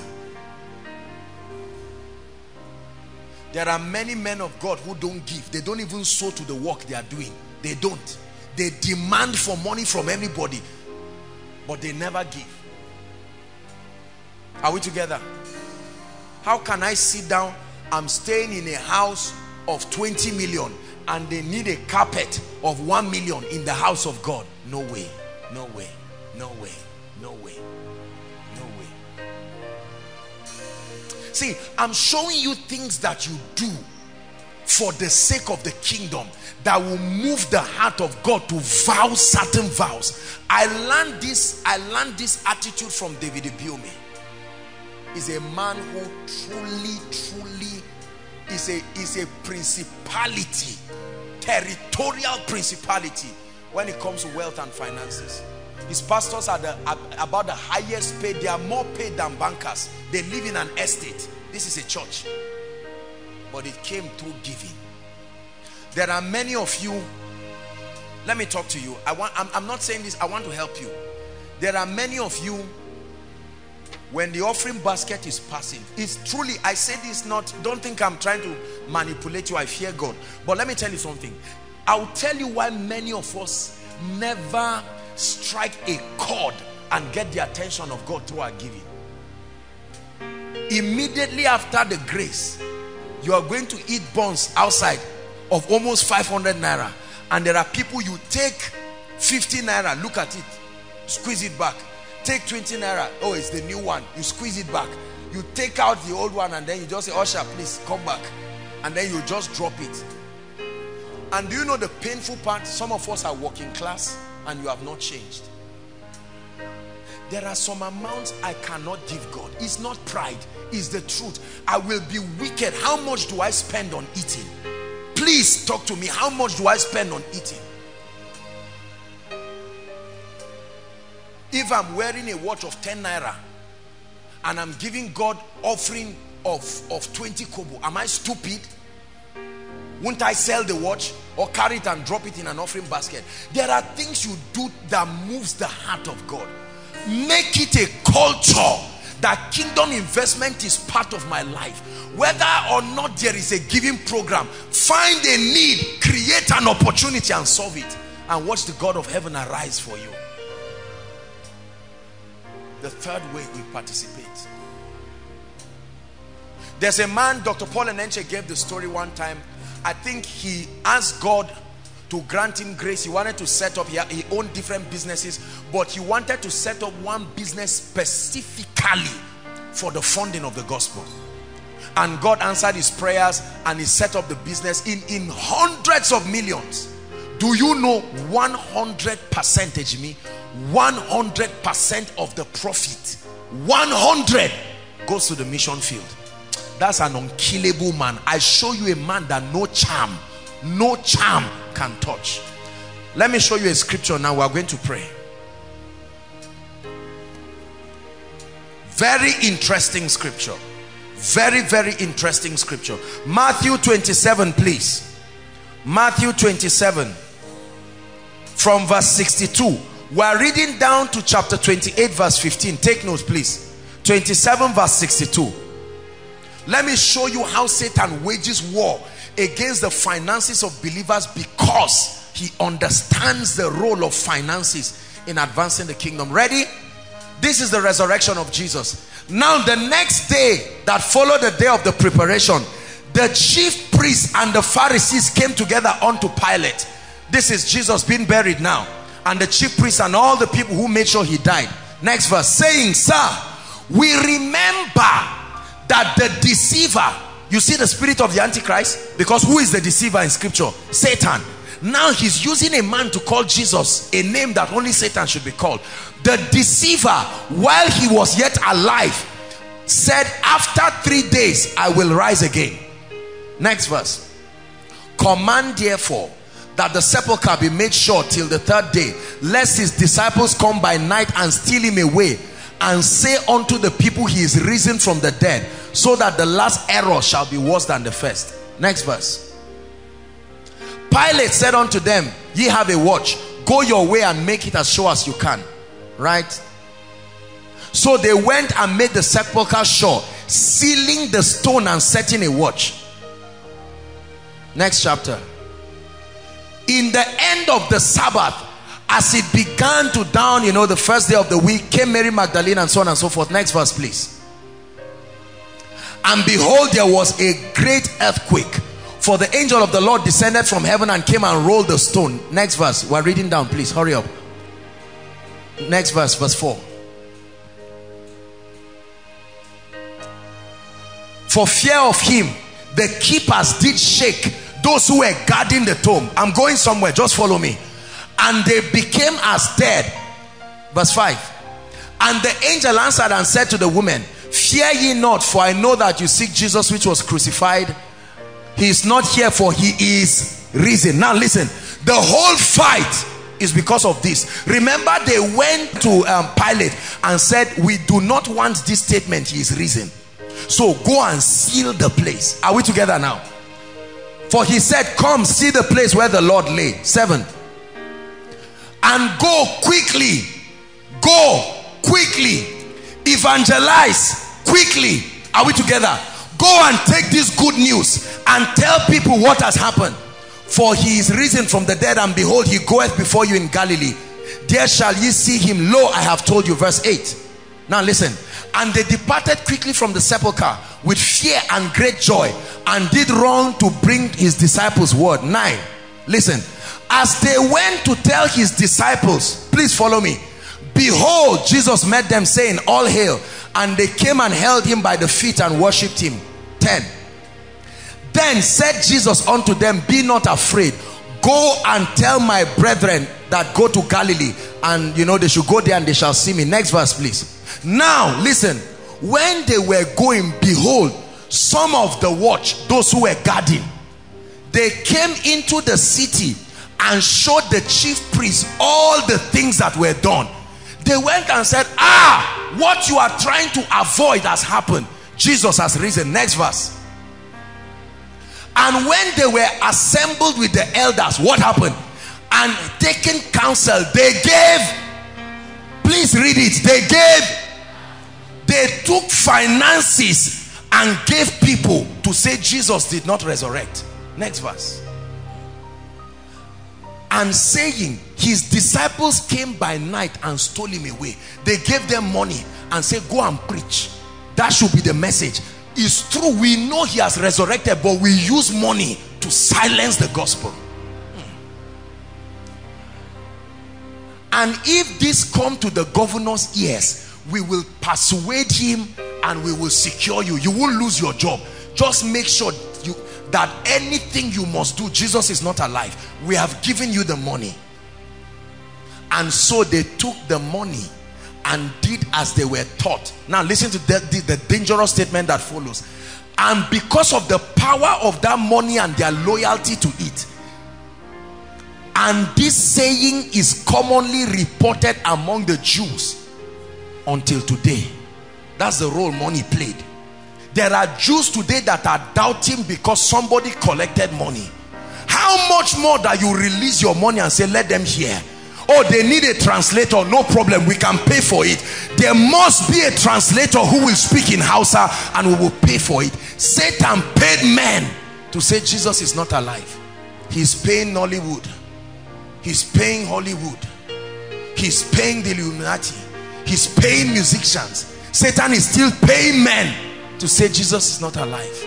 But there is a generation of kingdom financiers who know the purpose of wealth. It's not just for buying cars and bragging and proving to people in the village. They are men and women. Look, let me tell you, they will supply financial resources beyond imagination. Do you know, when I see great ministries that I know are serving the Lord in truth, begging for money, begging on TV, if you can help us, if you don't help us, we will shut out. Do you know how bad I feel? You've heard me say it again. There are television stations, brothers and sisters, that need only $1 million and it will write off their budget for an annum. Somebody this night is about to sleep with a billionaire. By 6 o'clock tomorrow morning, whether it's Saturday or whenever, they are crediting $1 million to her account. She's going to enjoy it for saying Jesus did not resurrect. That is the prayer point of a whole ministry, as anointed as they are. Do you know, part of my goal in life is to be extremely wealthy. Extremely wealthy. And the reason is this: I already have a catalog of ministries. Catalog of ministries. Per month, the same way you receive salary. Oh, this is going to Destiny Makers International. This is going to Rema. This is going to this. This is going to Capro. This is going to this. This is going to this ministry. and you feel the joy and the excitement, and you tell the devil, I am paying to make sure your head is being stamped.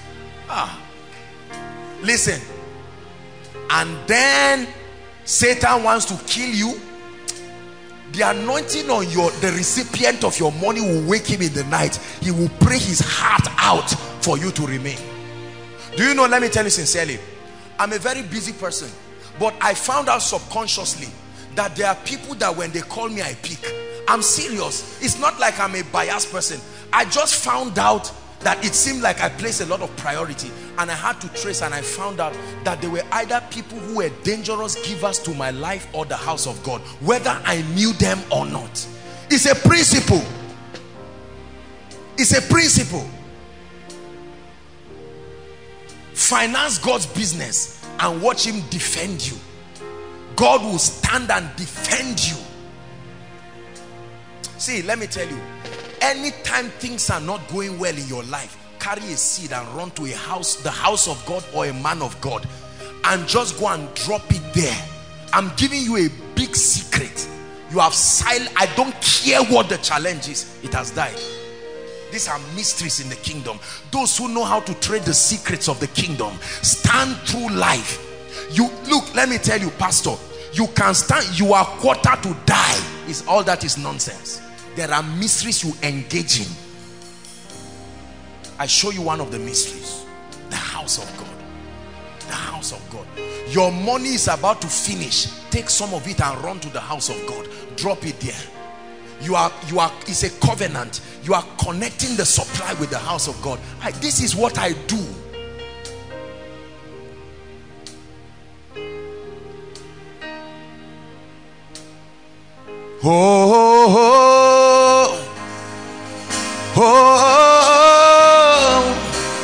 Victory belongs to Jesus. Victory belongs to him.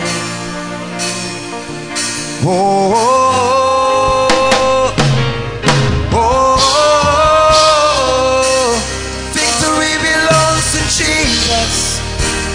Victory belongs to him.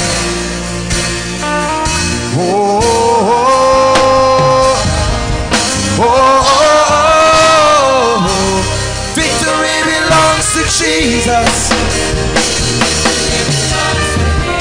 The greatest attack you will ever get in your life will be in your finances. Make a vow to advance the kingdom and see all hell break loose. Satan will prefer a church where the healing anointing is flowing than where finances is flowing, because every other thing you have you cannot share is yours. Your salvation, yours. The only thing you can share is your resources. Let me tell you, I've shared the vision here, but let me say it again. One time, very clear vision. I don't know how many years, maybe 2-3 years ago, I was praying, seriously praying in the spirit, and all of a sudden my eyes were open and my ceiling just disappeared. There's a big tree just in front of my place, and when I looked at it, it was no longer a tree. I saw a big, the only way I can, you know, a spirit that the Bible calls Leviathan, right? That looks like a sea creature, like a dinosaur, these kinds of creatures. Now, I saw it like that. It was a huge, the eyes, one of the eyes alone was like the size of my head. 2 red eyes, angry. The tail was not, it was like a snake connected to it. The tail was another creature and had its own life by itself. And the creature was looking at me. I was looking at it. It was looking at me. And this is what it told me. It says, so you think you can release financial blessings for God's people? Something like that. And that was it.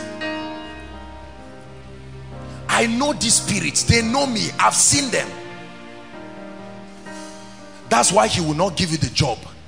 Because God already knows that you have vowed that 20% of your salary will go for the kingdom, and the devil will fight to make sure you don't get the job. And you say, what is it about my job? It's not about the job, it's about the agenda that the job will support. Yeah, that's why Satan frustrates people. That's why you enter that exam hall and then he tries to get you blank. It's not about the exam. Does Satan need your script? No. He's trying to frustrate you because he sees the destiny and sees what will be advanced there. Are you hearing what I'm saying? Yeah. You make up your mind that you are going to start giving. All of a sudden, you see the devil want to come up with all kinds of schemes. Listen, I preached last week's message as a word of hope for you. Because there is a rising church, I guarantee you. Brothers and sisters, not everybody is greedy again. There are men who are vowed. Some of you here, I know, as you are looking at me, you can give your last pin for the kingdom. I know. And such kinds of people, there is going to be a transfer of wealth. In 2007, I woke up under a very strong visionary encounter, and I had 4 words, audibly, massive kingdom wealth transfer. The Holy Ghost spoke to me that there is coming a wealth transfer, not just because preachers are saying it. It's an agenda where he will make one person like a nation, where people will build businesses and the profit is not for them. They don't need the money. It's just for the kingdom. It's just for the kingdom. You come and see somebody building a church and you say, why are they stopping? You come and look at CGC and say, look, how much does it take? You hear that they are putting a budget. There was a time Benny Hinn was looking for over, I think he spends about $1 million per week. That's his budget, $1 million. About 450 million naira of Nigerian currency on crusades and souls. Are you stupid to spend that much money just on souls? No, it's worth it, brothers and sisters. It's worth it. It's worth it. For as long as I live, my money will preach. It's not only my mouth. My body will preach. My mouth will preach. My finances will preach. And I don't know how many of you want to join me, but I'm on a project to stamp the gate of poverty territorially. Territorially. I say it in the open and I say it in the public. It will bring a lot of criticism. A lot of things will happen, but it is for his glory and for his kingdom. When people are organizing programs and they sit down budgeting, how much? 1 million. How much do you have? I have 10 naira. How much do you have? I have 250,000. And everybody starts coercing one another. Big men in many churches have become the Holy Spirit because they are the only ones who dictate. How many pastors have to depend on people? The welfare of so many pastors is so terrible. Look at their wives. That's why many of you don't want to marry men of God. When a man of God comes, say, I love the anointing, but I don't love the state. The persona is very discouraging. That is changing. Say it's changing. Yeah. In the name of Jesus, it is changing. I have seen books that should be written. I have seen books that should go to territories. Do you know there are places in Nigeria that they've not had the gospel? I'm not talking of America. In Nigeria. Imagine if your finances was part. I saw a picture, I think on the internet, that touched me. A little boy was on a scale almost dying. I think some of the IDP camps there, and the child was dying. They were barely feeding him with whatever. I don't know what that was. Dying. How much is it? How much is it?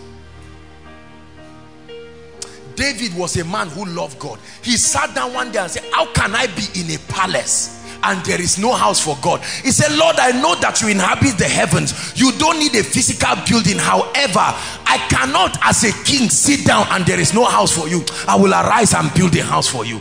God said, you have shed too much blood. I won't allow you. He said, no problem. I'm still not offended. I will gather the money. Let my son build it. There are men and women who will do that. There are men and women who will stand up and override budgets. Some of you, God will empower you. By January, you come and say, how much is the budget for bus transport? From January till December, just this is it. Just take it. See, greed, nothing kills greed like giving in the house of God. The cure for greed is not counseling. The cure for greed is not saving. The cure for greed is not doing business. The cure for greed is doggedly pouring your resources. If you perish, you perish. I cannot tell you how many times in my life the Lord has instructed me to empty my account. Empty, 000. I don't mean 000 home and abroad. What use is the money if his kingdom will not be advanced? When you see God blessing certain people, find out what they are doing. No, don't just say God is blessing them. Let me tell you, one day I was reading scripture and a revelation came. When I read the scripture, I found out that the last treasurer Jesus had was not very faithful. And I said, Lord, I suppose that there should be vacancy of treasurer. Make me one. Make me your treasurer. You know who a treasurer is? The money is not your own, but you pass it around. There will always be a portion for you, but you pass it around. A distribution channel. May God make someone hear that. Your current love for money will never give you finances. Many people think the secret to kingdom prosperity is business, investment, all of this. There is a place for that. But let me tell you, all those things are rubbish. When your heart is not, you must have a deal with God. It's a covenant. Let me show you a scripture. Psalm 122. We're rounding up. Psalm 122 verse 9. Give us an NIV, please. Psalm 122 verse 9. Oh, victory belongs to Jesus. Psalm 122 verse 9. Are you stuck media? Okay, please just turn it so that we'll hurry up. It says, for the sake of thy house, let me just quote it, I desire thy prosperity. For the sake of thy house, because of the house of the Lord our God, I will seek thy good. Give us an NIV. Do you have NIV? If you don't, that's all right. NIV says, I will seek your prosperity. So Lord, I'm looking for this money not just for a name for myself. No. Brothers and sisters, how many houses can you live in? How many cars can you drive? No matter how greedy you are, this is all the stomach you have. But the kingdom, but souls. If you like, buy any kind of designers, is finite. Is finite. Do you know what made the rich man a fool? His wealth did not flow. His wealth stayed. Keeping money and sitting on it is absolute foolishness. It's a sign of fear and foolishness. There is he that scattereth and yet increaseth. There is he that withholdeth more than his meat and tends to poverty. Because of the house of the Lord our God, I will seek your prosperity, seek your good. Romans chapter 10. I'm rounding up now. Verse 14 and 15. The scripture we read earlier on. Romans chapter 10.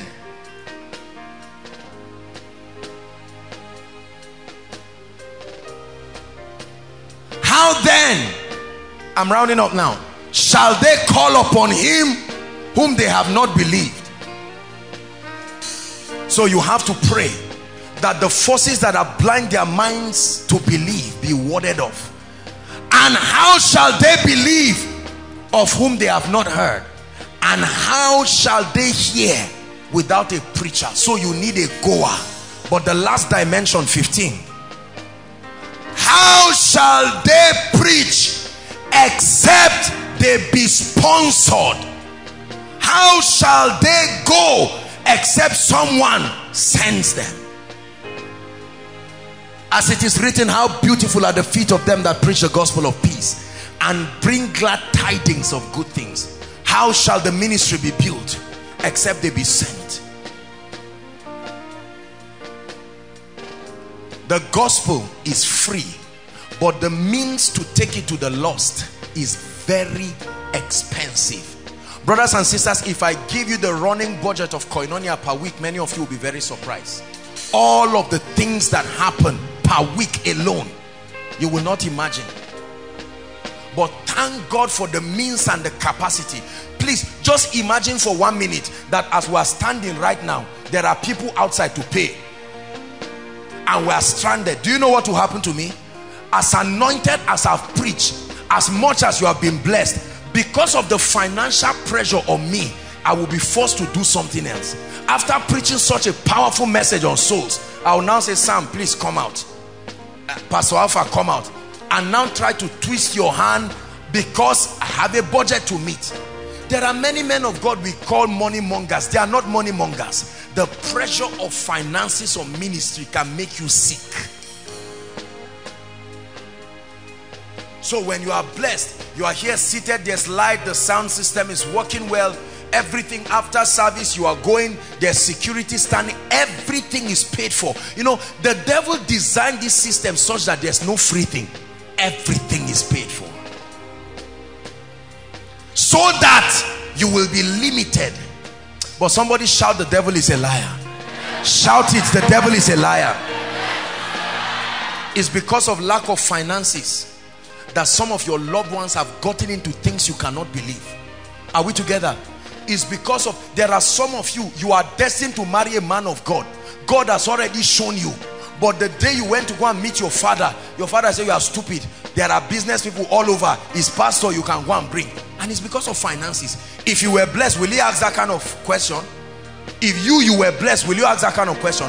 Brothers, I prophesy to you, in the name of Jesus, the grace that helps men to rise financially so that you can focus on more important things, may it come on your life in Jesus' name. Listen, it's a curse to spend your life working for money. Look up, I want to talk to you. I'm rounding up. It's a curse, I say it again, to spend your life living from hand to mouth. You will never have the time to advance the kingdom. So Satan, make sure you have just enough. Most of the problems in families are money problems.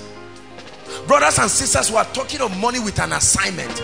Not all this money mongering thing. I want to buy a car of $1 million. All that is unnecessary. But that you come to a point where the only limitation in your life and ministry is the voice of the Holy Spirit, not finances. So for those of you who have been thinking, every time you hear people talk of this finance, no, please don't be carnal. Don't be carnal, be discerning. The kingdom of God has suffered more casualties as a result of lack of finances than it has as a result of demon spirits. Satan paid men and women. Our daughters are going around marrying all kinds of godless people simply because they have money. There are many brothers here who are anointed. Their marriage will represent a continuity of the kingdom of God, but the financial wherewithal is not there. They love God, but they do not have the resources that they can stand with the parents. And because we live in a very carnal generation, everybody wants, show me, where is the car he came with? Where is the bungalow he lives in? So it's corrupting the purposes of God. They now go and carry one senseless person who does not have any kingdom. The spiritual compass in his head is not working, completely zero alignment. And they join you because of money. It's a cost to live for this. It's a cost that the primary assignment of your life will be to chase and look for this. That's an assignment God did not give you. That's an assignment God did not give anyone. Are you hearing what I'm saying? My father is alive. My mother is alive. By the grace of God, I say it in the open. I bless them all the time and every time. And they are happy. I've seen peace in my family. Not just by fasting and prayers. They are all retired. There's nothing for them to do. They pray for me. They speak over my life. I've had the privilege of helping in ways little. I have seen people smile through school because of the financial resources that came. I've seen people move from scratch to where God will take them. Being blessed for the kingdom is real blessing. I don't care what you are doing. I don't care how much you are making. If you cannot show me how the kingdom is benefiting from it, you are wasting God's time. We are going to pray. Rise up on your feet. Victory belongs to Him. Oh, your life is changing. Oh, victory belongs to Jesus. Victory belongs. Sing it from your heart. Oh,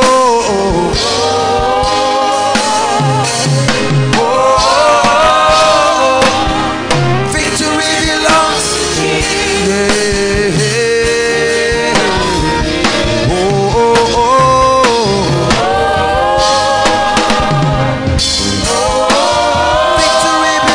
to Jesus.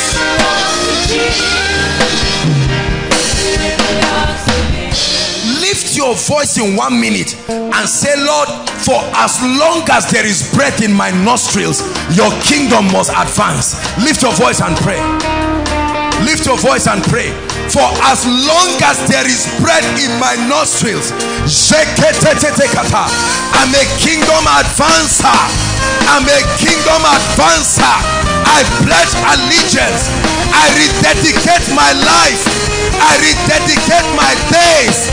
I rededicate my influence for the advancement of your kingdom. Victory belongs to Jesus. Are you praying?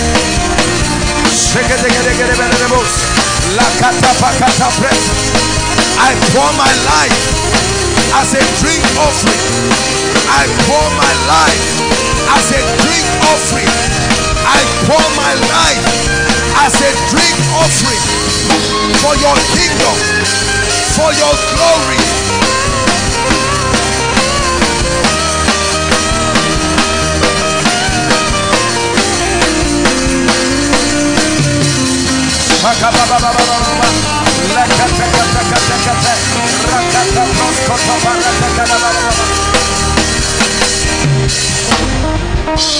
Revelations 11 verse 15.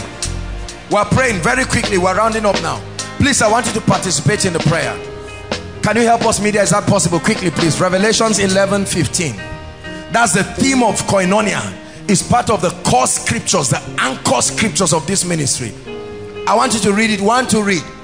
And the seventh angel sounded, and there were voices in heaven saying, because of us, hold on, because of my giving, because of my going, because of my praying, the kingdoms of this world, is a prophecy that must happen, have become the kingdoms of our Lord and of his Christ, and he shall reign forever.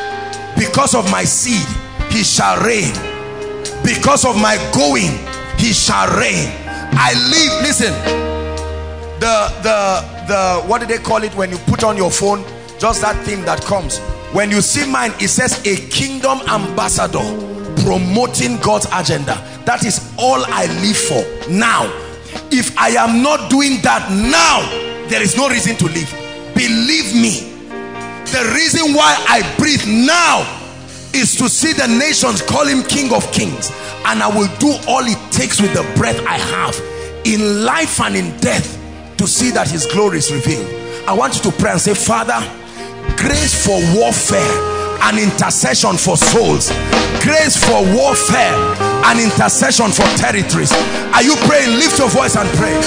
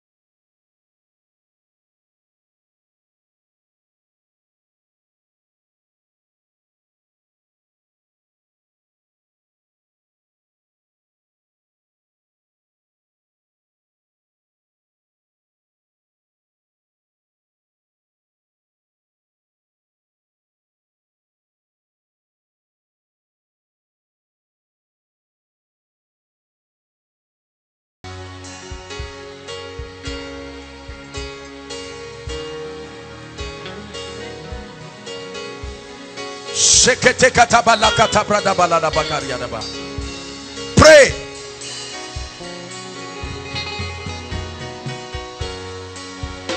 Lord, as your power moves and as your spirit is touching men, I am expectant. I came with a hunger. I came for a touch. I came for an encounter.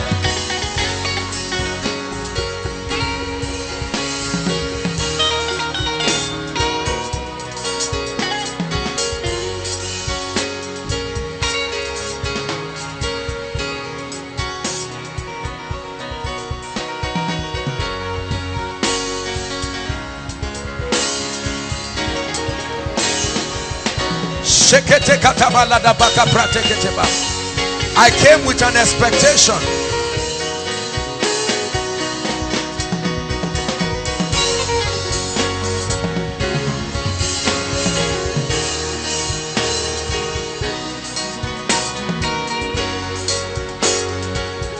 Hallelujah. Hallelujah. Hallelujah. Before we pray, come, Pastor Femi. The Lord says I should tell you He's opening you up to a season of wisdom. Wisdom. Wisdom. Wisdom. He's opening you up to strange wisdom. Wisdom. That's what you are receiving. Wisdom. Strong wisdom. He's opening you up to a season of wisdom. That's what you need for the next level of your life. Wisdom. Tremendous wisdom. The wisdom of the Spirit. The wisdom of the Spirit. The wisdom of the Spirit. He's giving you wisdom. He's giving you wisdom. He's giving you wisdom. Lord, I pray that you activate fountains of wisdom in him. Strange order of wisdom. In the name of the Lord Jesus. Wisdom in your decisions. Dimensions of wisdom that you have never seen before. You will make decisions that will accelerate your life. Accelerate ministry. Hallelujah. In 1 minute, mention everything you came with as a challenge and say, Lord, the time has come for your grace and your power.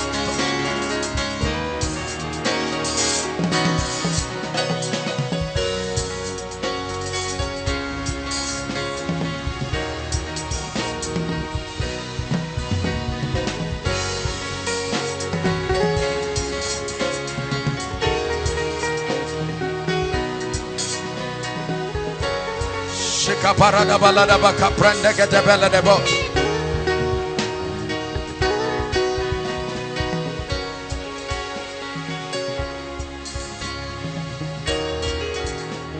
Shaprando brate setele bagaria da balada bako prondo soto brani shibada. Shembrata kapara kata balada bakaria da balada ba.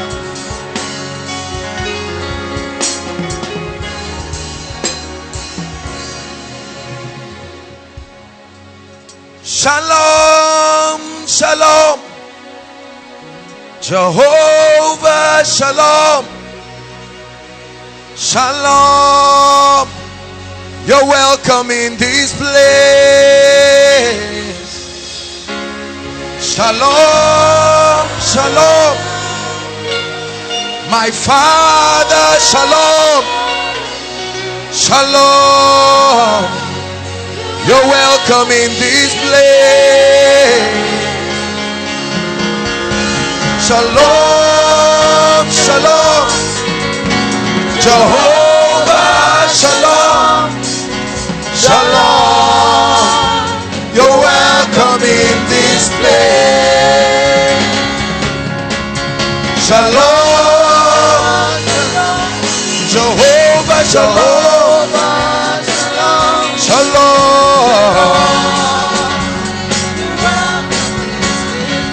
Sing it 2 more times. Shalom, shalom, Jehovah shalom, shalom, you're welcome in this place. 1 more time. Shalom, yeah, Jehovah, shalom, shalom, yeah, welcome in this place.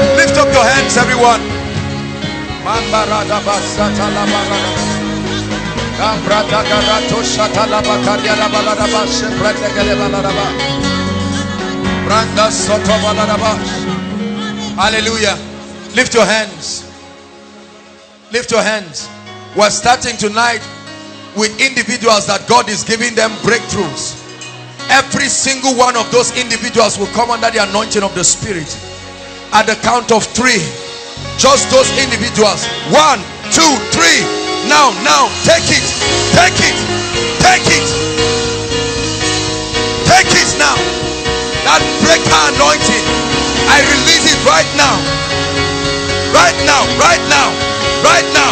All the ones separated for breakthroughs right now, inside and outside, I release that breakthrough anointing, that breakthrough anointing right now, that breakthrough anointing right now.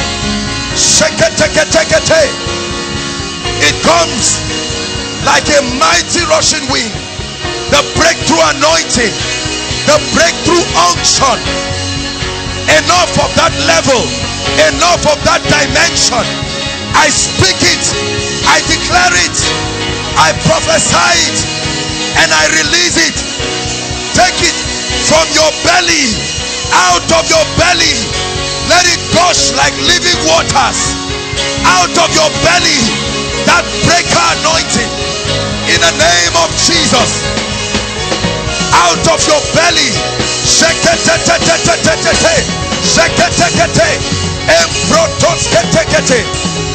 That breaker anointing.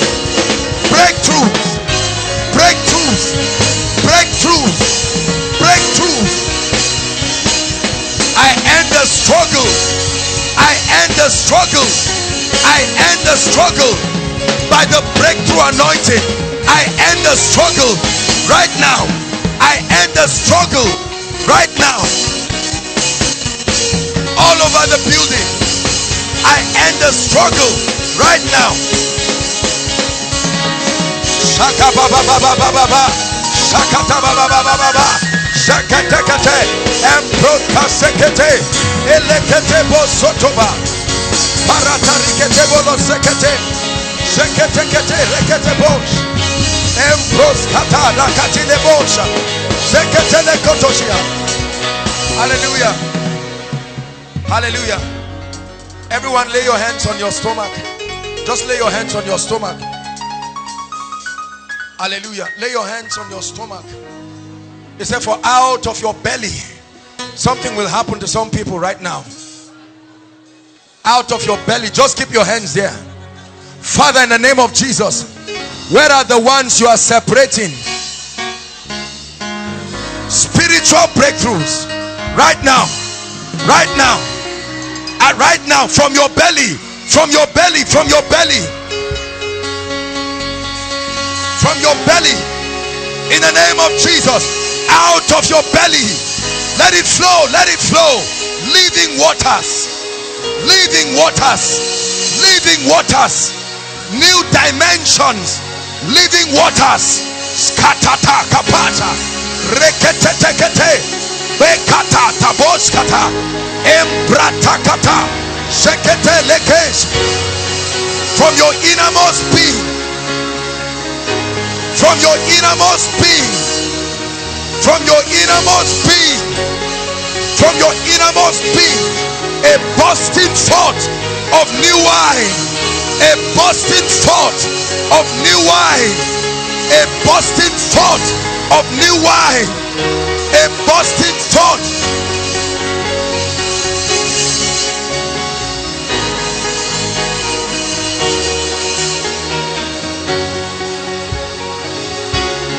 Hallelujah. Hallelujah. Hallelujah. Hallelujah. Hallelujah. Sabarada balada bakadia. There are people here right now. Listen. You came here because you are confused. There is no direction. You are trusting God for direction. You have prayed, but there is nothing to do. You need direction desperately. Lift your hands. Lord, I pray wherever they are right now, by the light of the Spirit, my Father locates them. Receive direction right now. Receive direction right now. Marital direction, academic direction. Receive direction. Receive direction. I put it in your spirit by the light of God. I put it in your spirit by the light of God. I put it in your spirit by the light of God. By the light of God. By the illumination of the Spirit. Direction. You will hear that voice. You will hear that voice. You will hear that voice saying, this is the way. You will hear that voice saying, this is the strategy. You will hear that voice.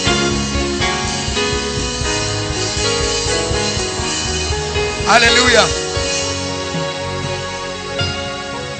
Hallelujah. Lift your hands. The Lord wants to destroy marital delay. This is what is happening right now. Marital, just keep your hands. Just do what I'm telling you to do. Hallelujah.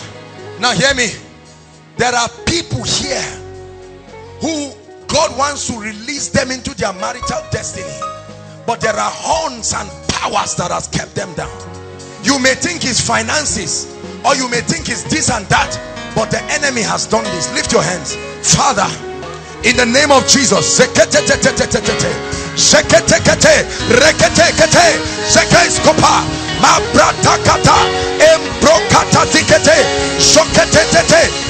release you right now. I release you. I release your family. I release your sisters. That power that has held your marital destiny, hear the voice of the Lord. That power that has stopped marriage in your family, I speak in the name of Jesus. Be loose right now. Be loose right now. Be loose right now. Be loose right now. Be loose right now. Be loose right now. Be loose right now.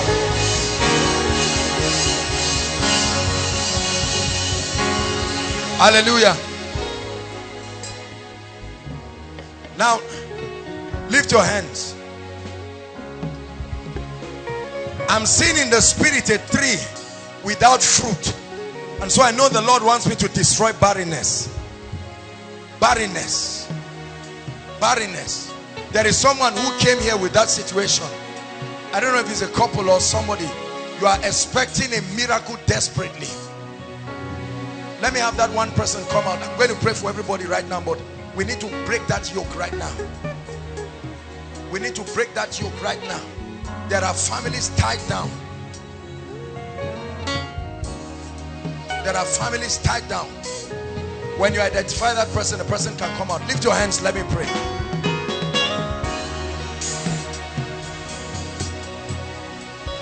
No, the Lord wants the family to come out first. Come out first. Celebrate Jesus.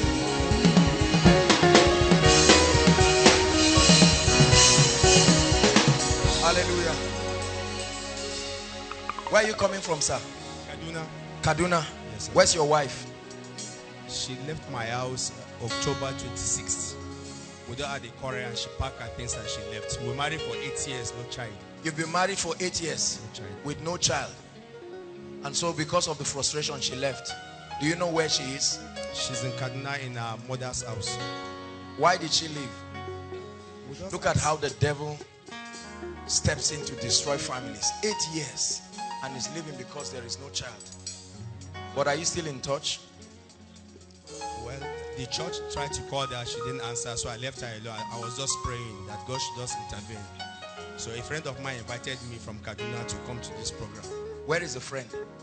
Friend, come. I need to pray for you. May God bless you. Let's celebrate the friend. Hallelujah. These are the kind of useful and relevant friends that that God should bring in your life. Friend, where are you?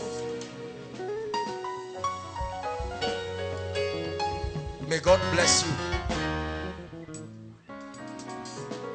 You are a good friend for inviting him to come and receive breakthrough.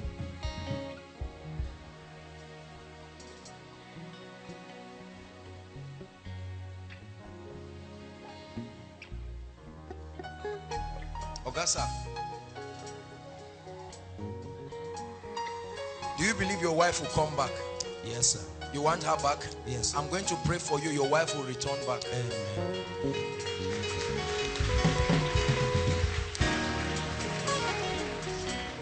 Forget about what has happened.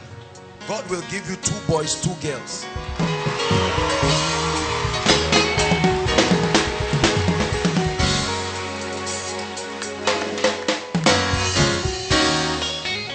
Hallelujah. Let me pray for you, sir.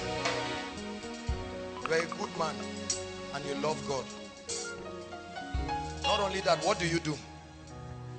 I work in an electronics company, Samsung. So when we had this issue of this marriage, they have to let go of me. But I have my own personal business in Kaduna, which I God established. is helping you. Yes, this marriage has destroyed too many things in your life. You've lost money. You've lost a lot of people. Even cars. Because I'm seeing somebody that really used to be blessed. But it's like things are going down. The Lord is going to restore you. You Amen. believe that? You believe that? Yes, sir. Therefore, what God has joined, the Bible says, let no man put asunder. You need to be delivered, right? There is a spirit that is making these things happen. You are a good man. You will be delivered right now. I curse that spirit in the name of Jesus Christ.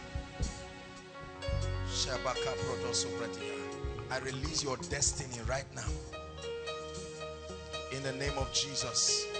I call forth your wife into your life and I open the fountains of fruitfulness. The Lord showed me 2 boys, 2 girls, and I released them to your life. This power that has tied you down and tied your family, in the name of Jesus Christ, I decree and declare that it is released right now. In the name of Jesus, I'm holding your hands, and with these hands, may your business jack up beyond that which you have never known. And I pray in the name of Jesus that the Lord will restore your fortune and He will bless you in the name of Jesus Christ. Friend, come. Where are you from? Kaduna too? Zaria. Zaria here. You came alone? Yes. No, I came with a friend. What would you want the Lord to do in your life? Marital breakthrough. Marital breakthrough. Yes. What does that mean? Marriage or health in your marriage? Marriage. When? This year. You believe it? Yes. Or you're just saying it? You have already spoken the word and it's happening. Let me pray for you. Father, you anointed us to appoint unto them that mourn in Zion. To appoint unto them. And in the name of Jesus, I declare that before this year runs out, your husband comes to you and may you be happily married. You will marry a godly man. May you marry a blessed man. One who will love you and fear the Lord. In the name of Jesus Christ. Amen and amen. God bless you, sir. Now lift your hands and let me pray.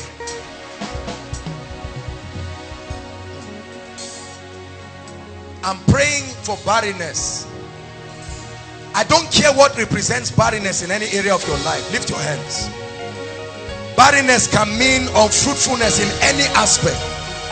It says Naaman was the captain of the Syrian army, but he was leprous. It was an area of barrenness.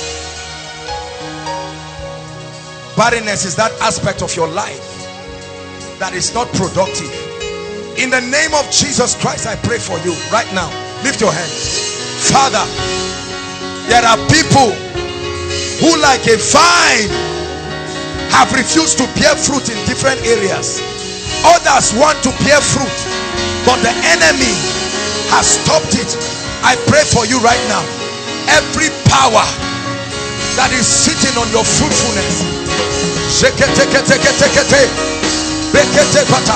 where are those people who barrenness have held their lives?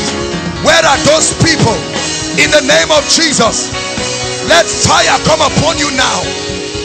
Let fire come upon you now. I destroy the hold of barrenness everywhere in this building. I break the chains of barrenness. I break the chains of barrenness. I break the chains of barrenness. I break the chains of barrenness. Hallelujah. Hallelujah. This row, can you lift your hands? Just this row. Just this row. Just keep your hands lifted. I see a wind blowing through this row. Barrenness be destroyed from the back to the front. Back to the front. Back to the front. There is no hiding. Back to the front. There are many people in this row. I break it right now. I break it right now. Right now to the back. From the back to the front.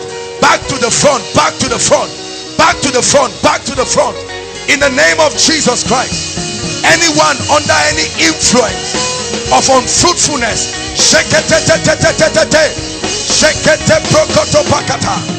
right to the back. In the name of Jesus, be set free.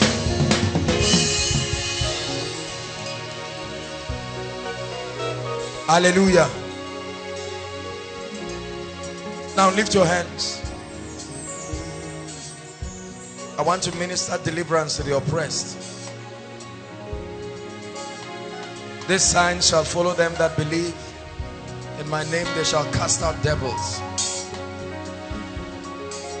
When the spiritual limitation is taken away, then your life will move forward. What will happen tonight is not just for you, but for every family you represent. So there are people who will come under the influence of the anointing to be delivered. Not just for themselves, but for their families and the families you represent. Lift your hands. Father, in the name that is above all names, I'm praying. There are spirits sitting on families and the destinies of people, appearing to people in dreams and visions and corrupting your purposes for their lives. And Lord, it's time for them to go, because this is Mount Zion. Now therefore I speak to every foul spirit, every devil of darkness, every yoke, every territorial power that sits across territories. I speak in the name of Jesus, by the authority of the Lord Jesus, and I come under an apostolic anointing. I bring every spirit under arrest, and I command that you will leave at the count of 3. Now at the count of 3, I want you to shout the name Jesus, and they must leave you. 1, 2, 3. Spirit husband, every territorial power, ancestral spirits that tie people and families, come out now. Come out now. Come out now. Come out of God's people in the name of Jesus. Bring them out in the name of Jesus. I curse those powers. I curse those powers. I curse those powers. I curse those powers. Hallelujah. Lift your hands. Lift your hands. I see spirits that come to people in night visions and dreams, make intercourse with them and destroy their lives. Keep those hands lifted. Lord, where are those people? Let the sword of judgment find them now. Let the sword of judgment find them now. Let the sword of judgment.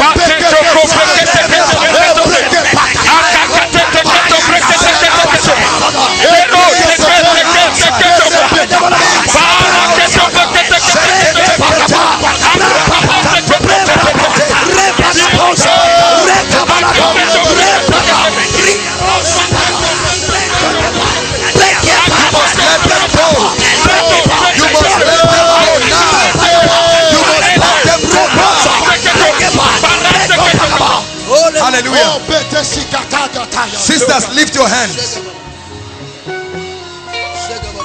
A spirit will prefer to oppress a sister than a brother, because with one sister there are many people that can become victims, not because of immorality or anything.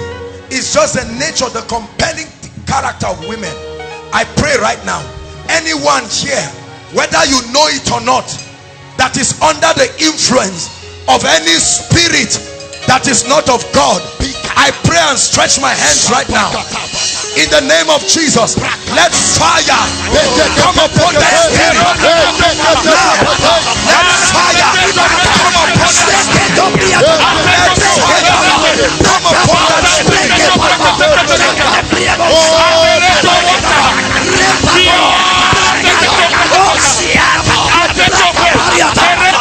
They must let you go in the name of Jesus.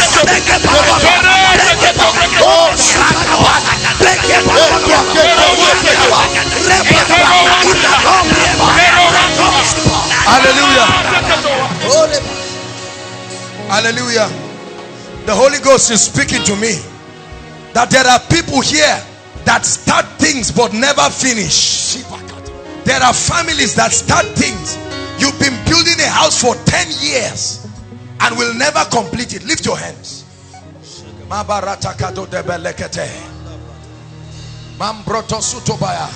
The finisher's anointing is going to come upon a few people right now. That grace to start and finish at the count of 3 is coming upon you for your destiny, coming upon you for your family. Receive it right now. 1, 2, 3. The finisher's anointing, breaking the curse of delay. The finisher's anointing, breaking the yoke of delay. Projects that have refused to finish. Projects that have refused to finish.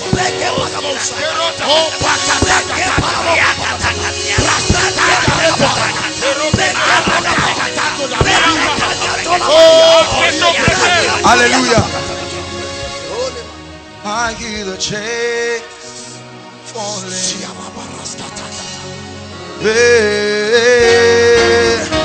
I hear the chains falling. I hear the chains falling.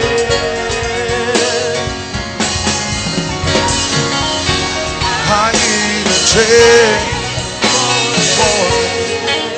Hallelujah.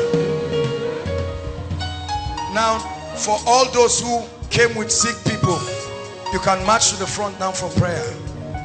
Inside and outside. It's time to pray for the sick. Instrumentalists, give us very anointed tunes. Worship team, help us. While that is happening, if you've not written your prayer request, do that quickly.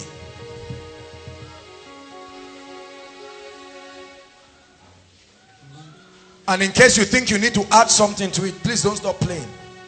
While you're seated here, the power of God is visiting you. So be in the spirit, inside and outside. No matter how far you are, connect in the spirit.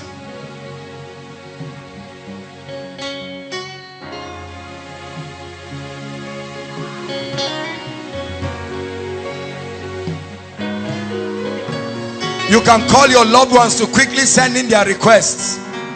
There is a God that answers prayer. Please make way for those who are coming out.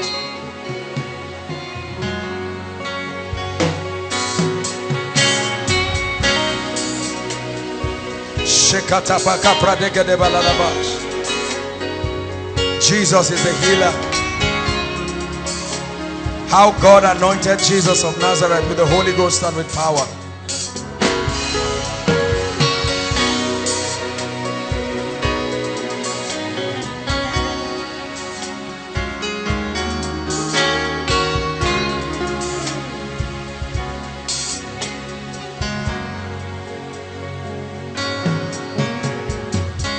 Hallelujah. Now all of you who have come out, I want you to wave goodbye to your infirmities and mean business with it. Hallelujah. Praise the Lord. I want you to believe that Jesus still heals, and he will heal you right now. Hallelujah. We'll be very fast about it.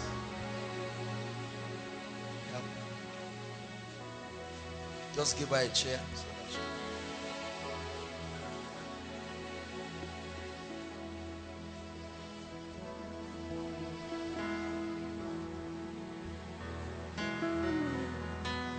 Hallelujah. All of you standing here, believe that Jesus will heal you right now. He will give us a sign. And the sign will be from one of you. Something will happen to one of you right now. And that will give us the sign of the stirring of the waters. The power of God will come strongly upon one of you right now. When that happens, then it will allow us to pray for the sick. Right now.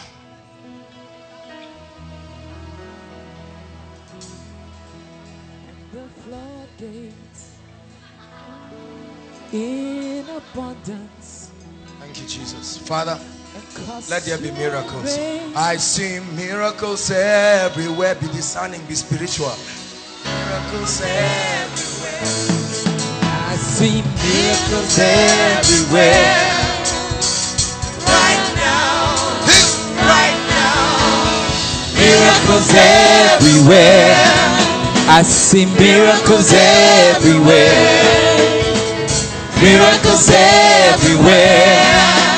Right now. Right now. Miracles everywhere. I see miracles. Miracles everywhere. I see miracles. Miracles everywhere. Right now. Right now. I see Miracles everywhere. I see your miracles. Everywhere. Do your miracles. Right now. Right now. I see miracles. Miracles everywhere. Miracles everywhere. Right now. Right now. I see miracles. Everywhere. It's happening everywhere. Everywhere. Yes, I see miracles. Miracles everywhere. Right now. Right now.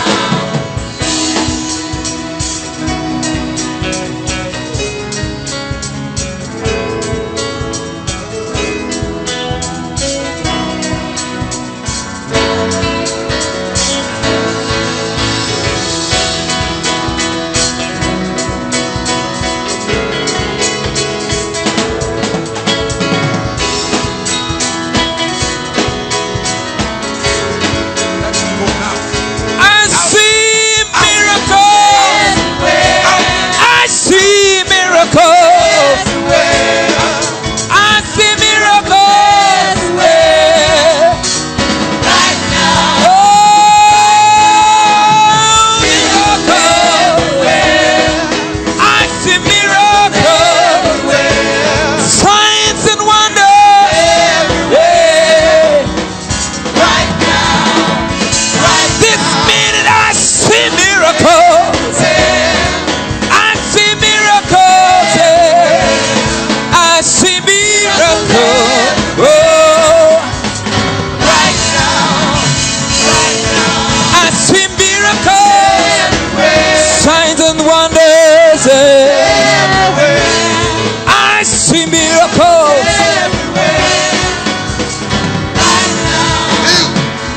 You have done it before. You will do it again. I see miracles. Right now. Right now. The God yesterday, today, forevermore. Out of her now. I see miracles everywhere. Right now. Right now. You have done Miracles everywhere. I see miracles Everywhere. Right now. Right now. I see miracles, Everywhere. signs and wonders. Everywhere. Miracles everywhere. Right now. Right now.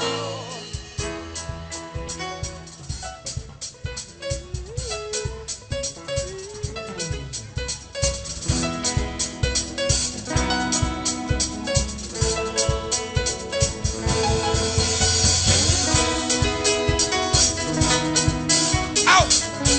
Out! Now!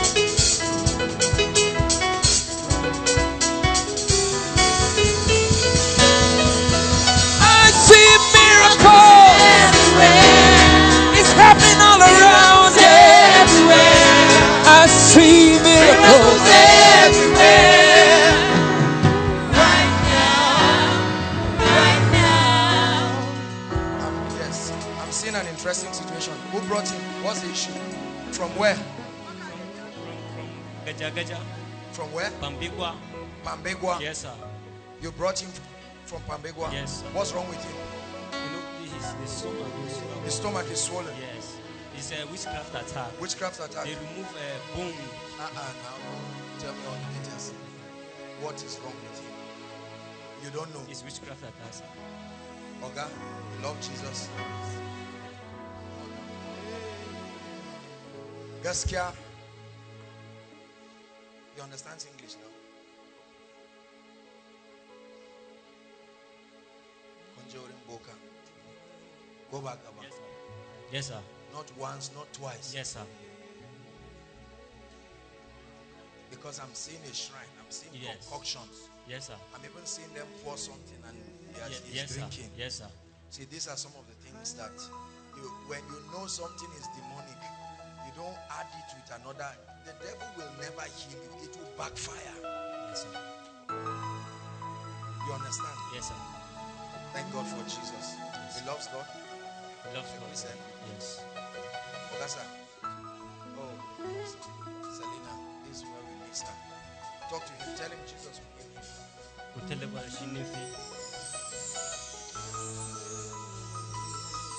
He can't walk well. Hold on. Don't worry. Ogasa, talk to him. You'll be interpreting it. Tell him in the name of Jesus. He will walk well now. And that witchcraft attack will leave. Ask him if he believes. Tell him to go. What's this? The medical report? Okay. Father, this is why you anointed us. Every power that is not of God, I set you free from it right now. In the name of Jesus, the Son of the living God, you will walk normally by yourself. I release upon you the power that comes in the name of the Lord Jesus. For those of you who have never seen a miracle, watch closely what happens now. Oh, hallelujah. I feel the healing anointing coming upon you.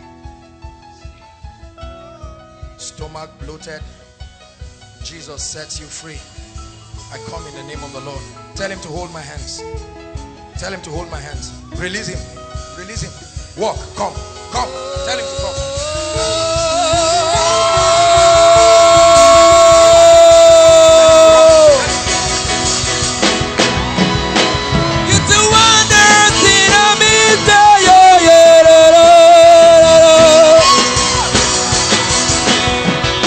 Something's moving, something's changing. See His glory, it's like heaven on earth. Something's moving, something's changing. See His glory, it's like heaven on earth. Oh, Look at what is happening to him. heaven, Jesus, praise going on. heaven on earth. Oh,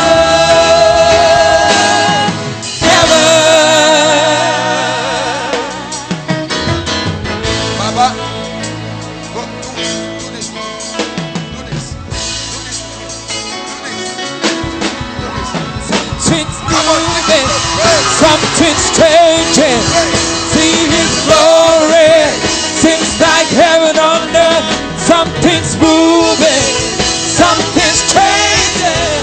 See His glory, seems like heaven on earth. Oh, Look, he's surprised. What just happened to him now? Yes, sir. Yes. Let me tell you something. It's not only settled. I pray for you Yes. that not only this will happen, but God will use you to do this same thing. Amen. Receive that anointing right now in the name of the Lord Jesus Christ. Baba, tell him from today, no witchcraft power will paralyze and keep him again. Appreciate God. Go back to your seat. God bless you. oh, oh, heaven, heaven on earth. Oh, heaven. Something's moving, something's changing. See His glory, seems like heaven on earth. Something's moving, something's changing. See His glory, seems like heaven on earth. Something's moving, something's changing. See His glory, seems like heaven on earth. Something's moving, something's changing. See His glory, seems like heaven on earth. Oh, oh, oh.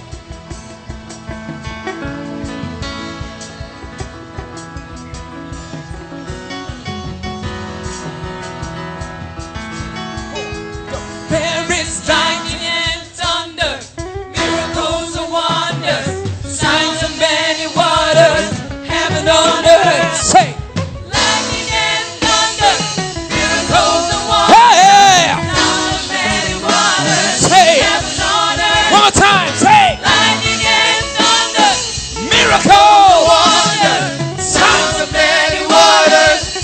We're gonna do it again. Hey, there is lightning and thunder, miracles and wonders, sound of many waters, heaven on earth. Oh, oh, oh, heaven, heaven on earth. Oh, oh, oh, heaven. Out.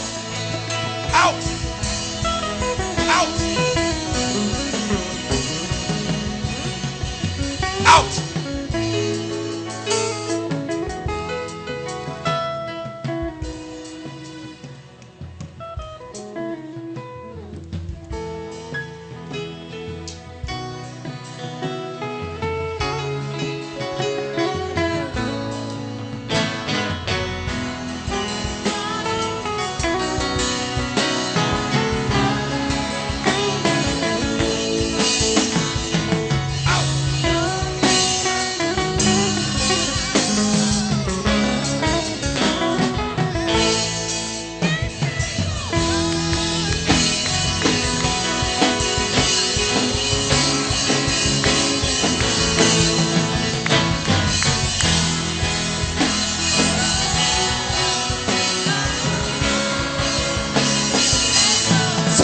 God is able to do just what He says He will do.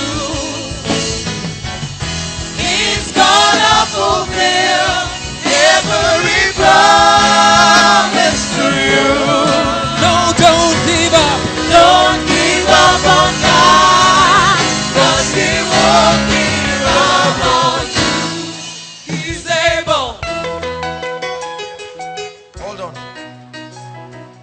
I just saw this and it caught my attention.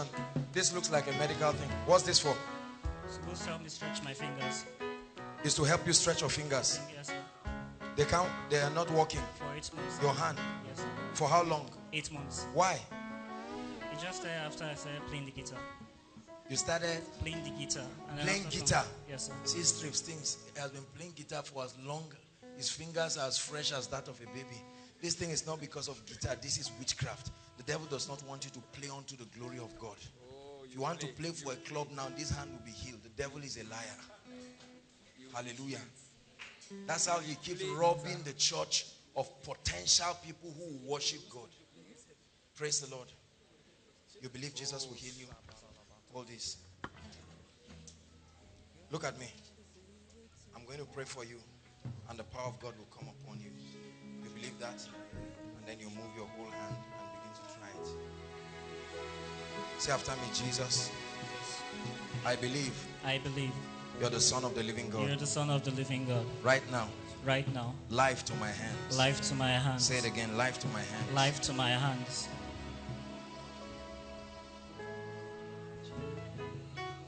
Look at what is happening to his hands. Cannot move them. Go ahead and begin to move it. Go ahead. Begin to move it. Move it by yourself. Go ahead. Move it. Move it. Start moving your fingers. Look at this. He couldn't move his fingers. Look at this. Go ahead. Go ahead. Do what I'm doing. Hold it like this. Go ahead. Keep moving. Come on, give Jesus praise. Couldn't use this at all. Couldn't even move. In the name of Jesus Christ, I declare that these hands become perfected. Can you see how the hands are? I mean, so stunned you cannot even use it. Keep doing it. Keep shaking it. The power has gone and your hand recovers completely. In the name of Jesus Christ, I pray. Amen and amen. Give Jesus praise.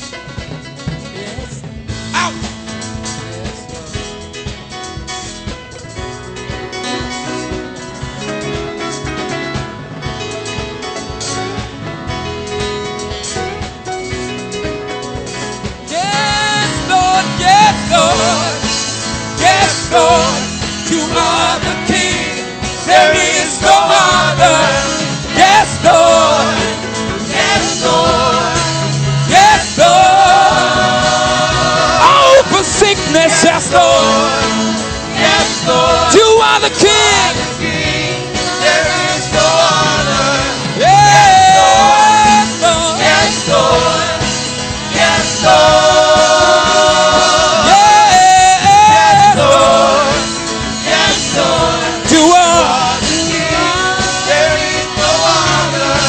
Yes, Lord. Yes, Lord. Yes, Lord. Yes, Lord. Yes, Lord. You are the King. There is no other. Yes, Lord. Yes,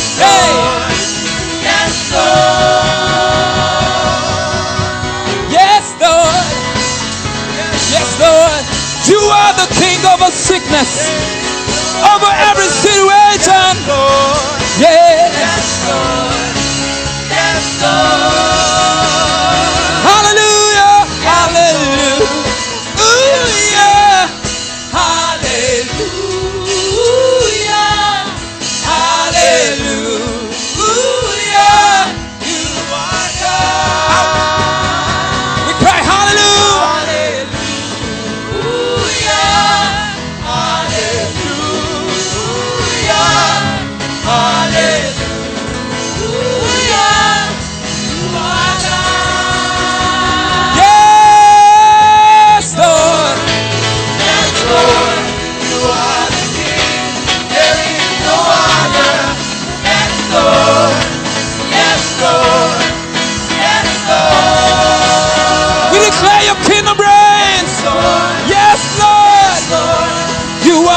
King.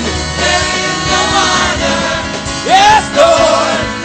Yes, Lord. Yes, Lord. Yes, Lord. Yes, Lord. You are the King. There is no other. Yes, Lord. Yes, Lord. Yes, Lord.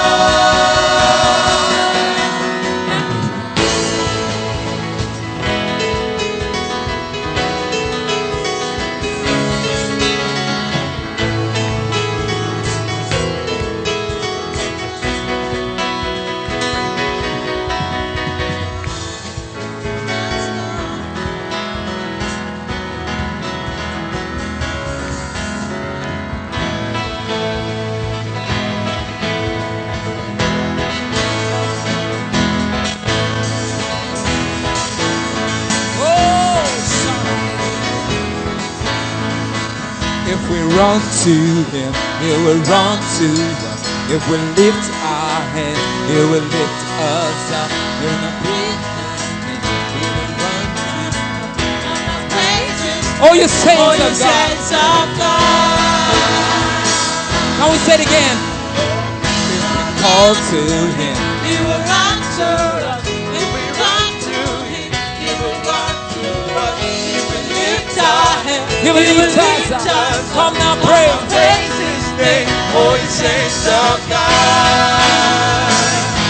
Say, oh, sing for joy to God our strength. Oh, sing for joy. Sing for joy to God our strength. Oh, sing for joy. Sing for joy to God our strength. Oh, sing for joy. For joy to God our strength, our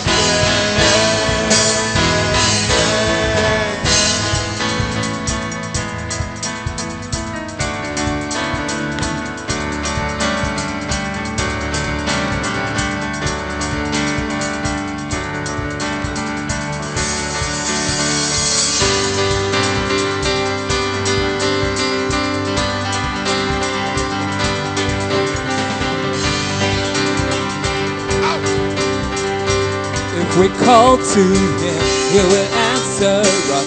If we run to Him, He will run to us. If we lift our hands, He will lift us up. Come now, praise His name, oh, you saints of God. One more time. If we call to Him, He will run to us. If we run to Him, He will run to us. If we lift our hands, He will lift us up. Come now, praise His name, oh, you saints of God.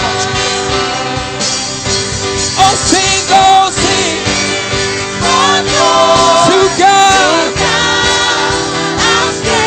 Oh, sing, for joy to God. Oh, sing, for joy to God. Oh, sing for joy.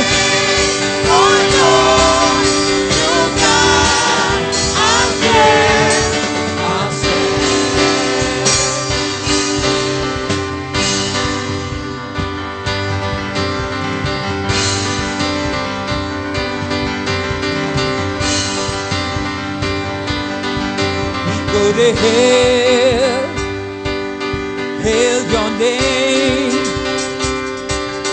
day by day, all the way, we go to hail, hail your name, day by day, all the way, we go to hail.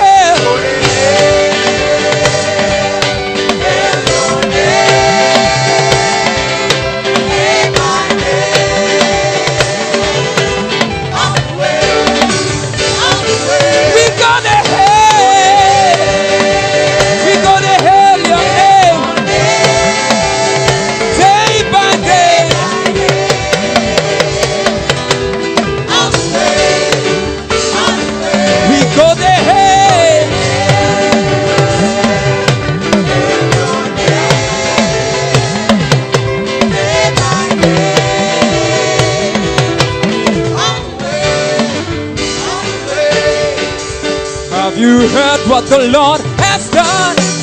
He has destroyed the works of Satan. He has given us victory. That's why we sing, oh say it. Have you heard what the Lord has done? He has destroyed the works of Satan. He has given us the victory. That's why we sing, oh say it.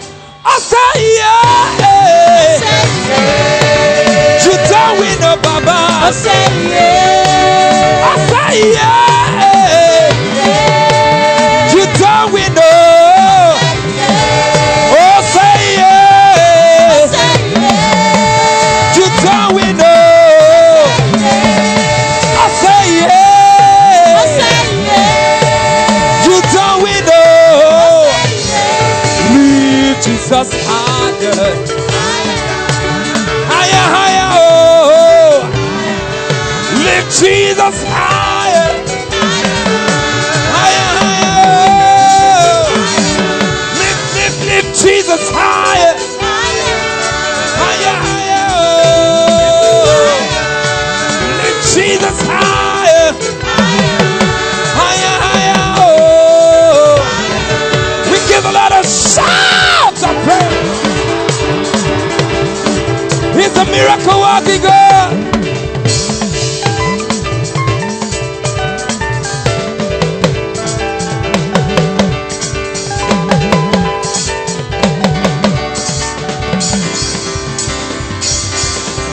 Lift Jesus higher. Higher, higher, oh. Lift Jesus higher. Higher, higher, oh. Lift Jesus higher. Higher, higher, oh. Have you heard what the Lord has done? He has destroyed the works of Satan. Hallelujah. Hallelujah. Praise the Lord.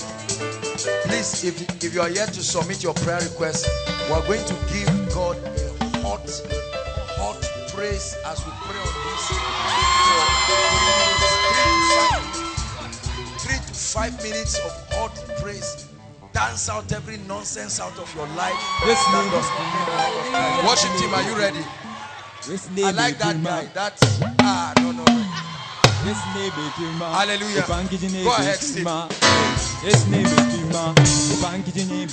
Say. Come on, say. Say. Give a lot of dance and a shout of praise. Hey, hey, hey.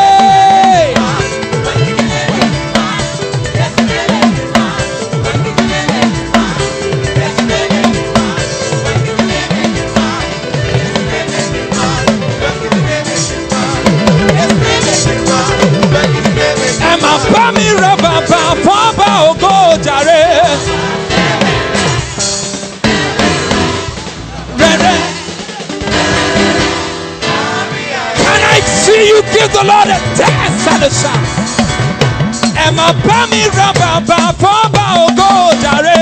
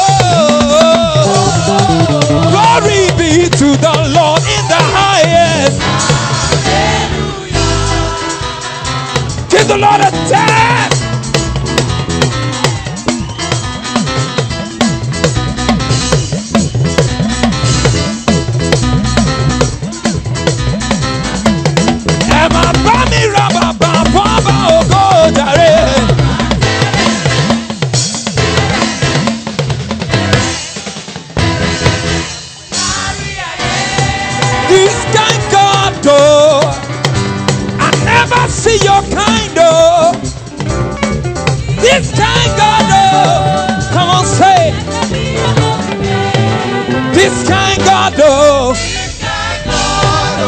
Said I never, never, never, never see your kind God. This kind God, oh. Say blessed be. This kind God, oh. I never see your typo. I never see your typo. This kind God, oh. I never see your kind, oh.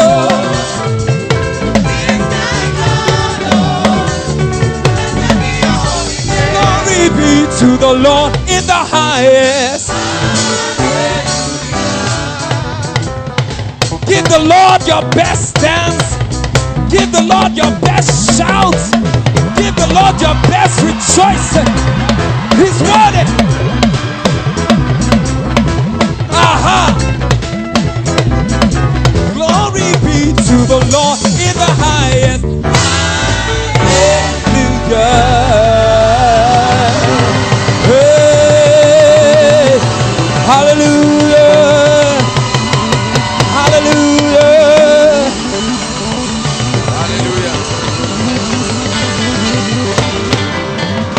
Hallelujah. Hallelujah. Hallelujah. Praise the Lord. Stretch your hands here and begin to just pray in the Spirit. Unto you that answers prayer will all flesh come, O God. We have come before the mighty one. I'd like you to pray. There is nothing that our God cannot do. There is nothing he cannot do.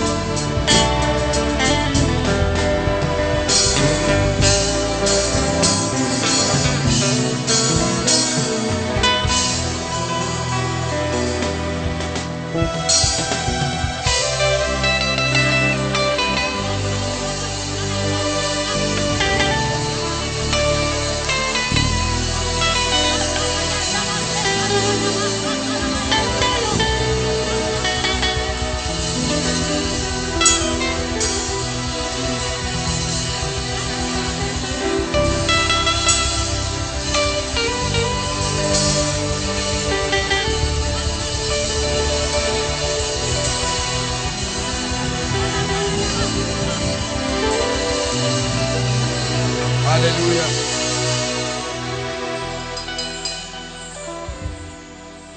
The Bible says, unto you that answers prayers will all flesh come. Father, these requests represent the cries of your people. These requests represent the desires of your people. These requests represent the challenges of your people. This request represents the obstacles that are standing on our path to destiny. These requests threaten the advancement of your kingdom in our lives. We pray in the name that is above all names, that every request here be turned into a testimony. In the name of the Lord Jesus Christ. No matter how impossible the situation is, oh God, I pray that one by one, they will come and testify of your goodness. In the name of the Lord Jesus Christ. Hallelujah. Hallelujah. Already for some, I heard that Victor's wife that we prayed for has been rushed to the hospital. Labor has started for her. Hallelujah. Praise the Lord. This is a very prophetic moment. Please, everybody inside and outside, don't let anyone distract you now. Lift your hands as we speak. Hallelujah. I love this part of the meeting because this is where everybody gets to be blessed. The power of prophecy and its ability to enter your life and change things. Please, I want you to believe. Please, I want you to believe. No matter how far you are inside and outside, I want you to believe. Hallelujah.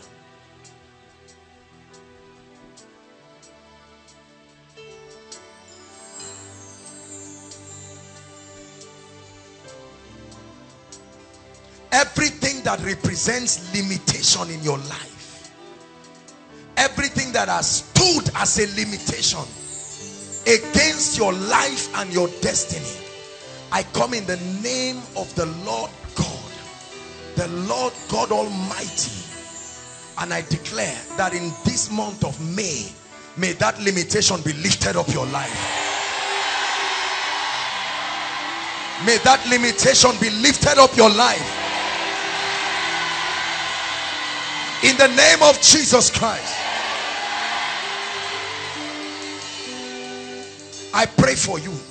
Whatever has stopped the helpers of your destiny from locating where you are, whatever wrong advice, whatever wrong impression has been given to them about you and your family that has made them refuse to come to your aid, makata kata kata, shekete baka, emproto sekete lekata, mankratos katabalatapa, rebekete kete beledebos.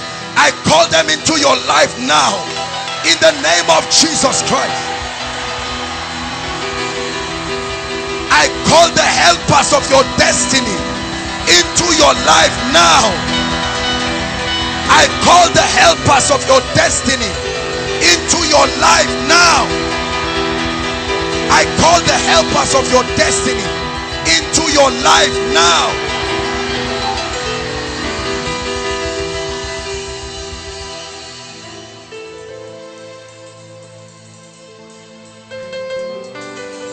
Hallelujah. I pray for you. This is the season where wisdom will be required for you to move to the next level. Listen, the Bible says through wisdom a house is built, and by understanding it is established. Through knowledge are the rooms filled with every treasurable thing. Wisdom for many of us is the key to the next level. And this is not human wisdom. It's not wisdom by scientific calculation. Strategies that are revealed of the Spirit.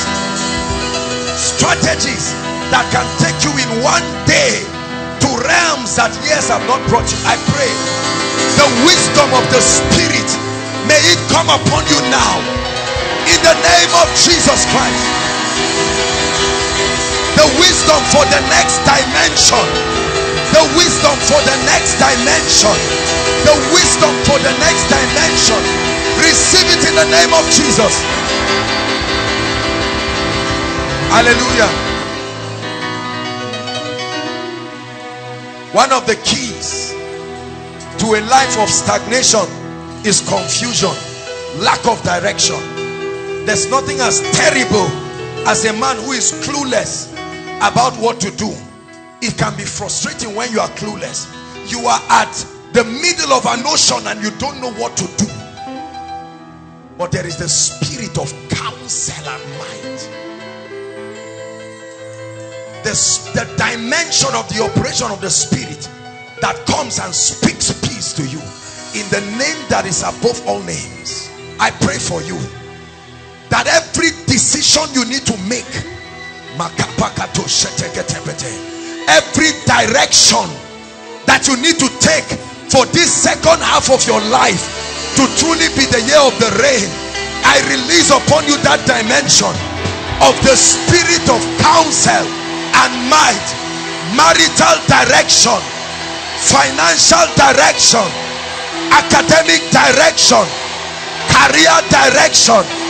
No more confusion, no more confusion, no more confusion.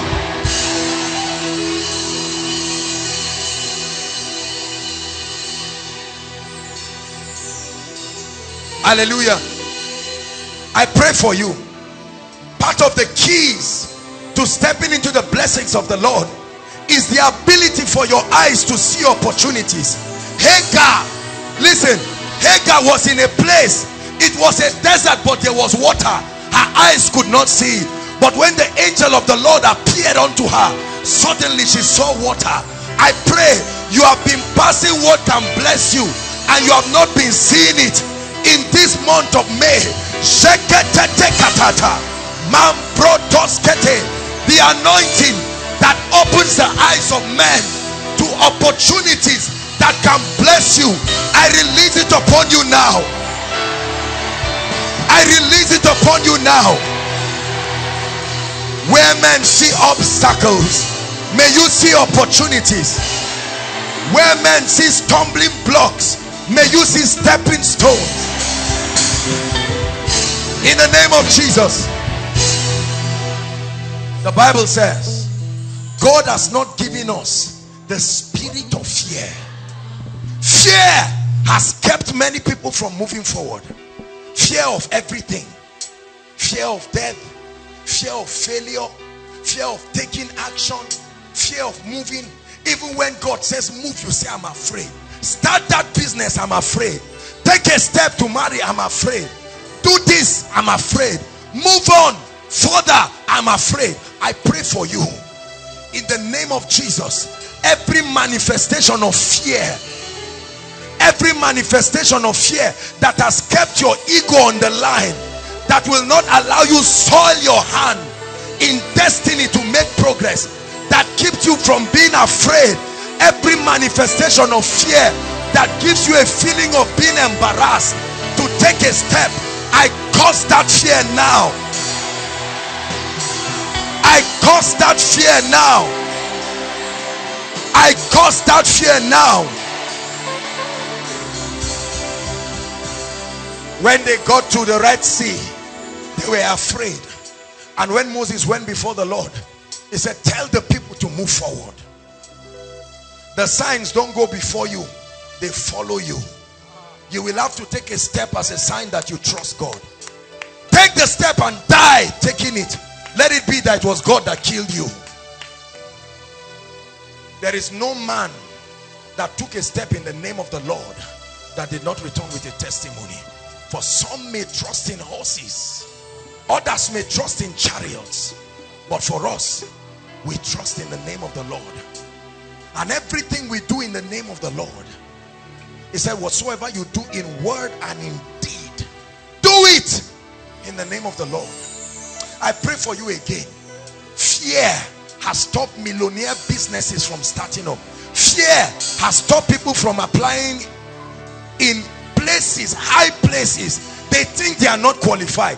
Fear has stopped many of us. Fear has stopped you from starting the building project. Who said you are too young? So long as God gives you the signal.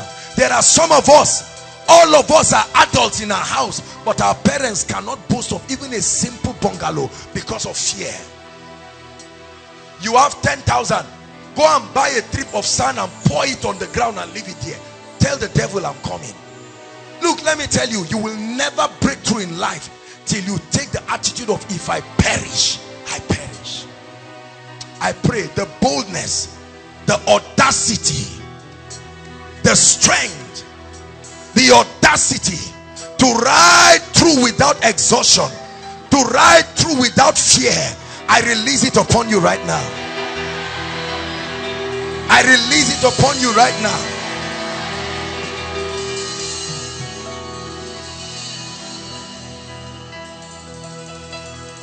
I pray for your academics.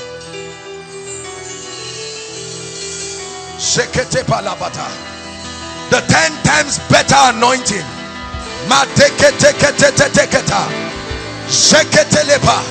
The distinguishing anointing.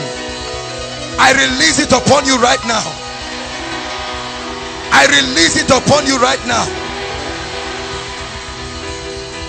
Listen, anyone here or any family here that the devil is eyeing for death, that is saying you will not see the next month or the end of this year, I declare by the mystery of the blood, the last card, the hallmark of God's victory, I judge the manifestation of death over your life.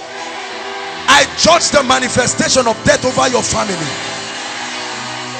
You will travel out and come back safe. No armed robber will get you on the road. No terrorist will attack you on the road. When others say there is a casting down, it will never be your testimony. For you, it will be that there is a lifting up. In the name of Jesus, I pray over your finances.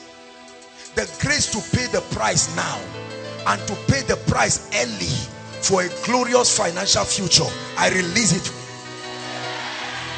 Every spirit of laziness, every spirit of carelessness, every spirit of lukewarmness, every inertia, every reluctance to begin to take appropriate financial decisions, especially for the brothers, I curse it to its root now in the name of Jesus Christ. I pray for those trusting God for a miracle job. I tell you the truth, when the hand of the Lord is upon you, there will be a door that is open. Some of you are standing in for yourself and some for your loved ones. I pray in the name that is above all names, may God give them supernatural jobs. Jobs that they will be proud of. In the name of Jesus. And Jabez was more honorable than his brethren. It's one thing to be rich, it's one thing to be blessed, but it's another thing to be honored. Honor is not something that money can buy. I pray for you, that mantle of honor that makes you distinguished and rewarded everywhere you go, I release it upon you right now. Your superiors will honor you. Your contemporaries will honor you. Your subordinates will honor you. Even your enemies will honor you. In the name of Jesus Christ. And I pray for everything that has died or is dying here. I don't care what it is. Projects that have died, ideas that have died, dreams that have died, I speak to you in the name of Jesus. Come back to life. Come back to life. Visions that have died, assignments that have died, passions that have died, strengths that have died, I call it back to life in the name of Jesus. Every voice you have heard that has killed your dreams, every voice you have heard that has killed your potentials, the voice of your past, the voice of your failure, the voice of mediocres, the voice of limitation, I silence those voices from your life. I silence those voices from your life. I pray for every ministry represented here, greater grace and greater glory, greater grace and greater glory. I pray for every business represented here, greater grace and greater glory. I pray for every job represented here, greater grace and greater glory. I pray for every family represented here, greater grace and greater glory. I pray for every destiny represented here, greater grace and greater glory, greater grace and greater glory, greater grace and greater glory. The Bible says, thou anointest my head with oil, and it makes my cup to run over. There is an anointing that comes upon your head that translates into increase in your life. Thou anointed my head with oil, and that oil makes my cup, my source of supply, to run over. I pray for you, the anointing that will give you wisdom, the anointing that will give you creativity, the anointing that will give you ideas, insight, concepts, strategies for wealth. I release it upon your life in the name of Jesus Christ.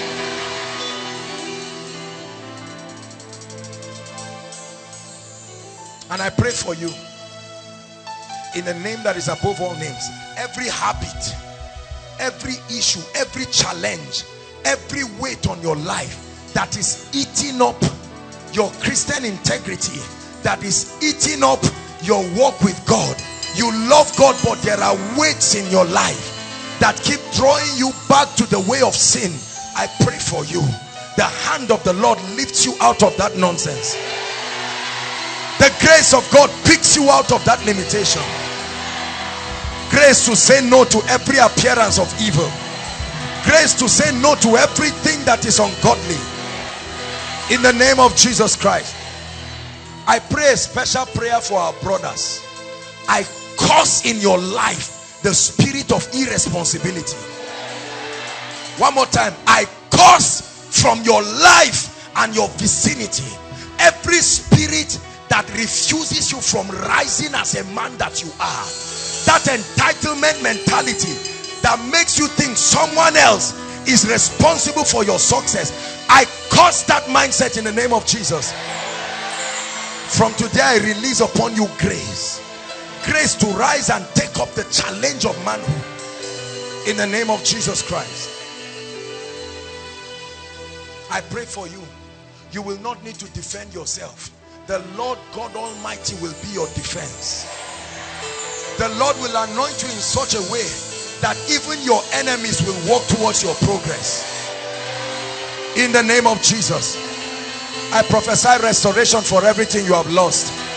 Restoration, restoration, restoration, restoration in the name of the Lord Jesus.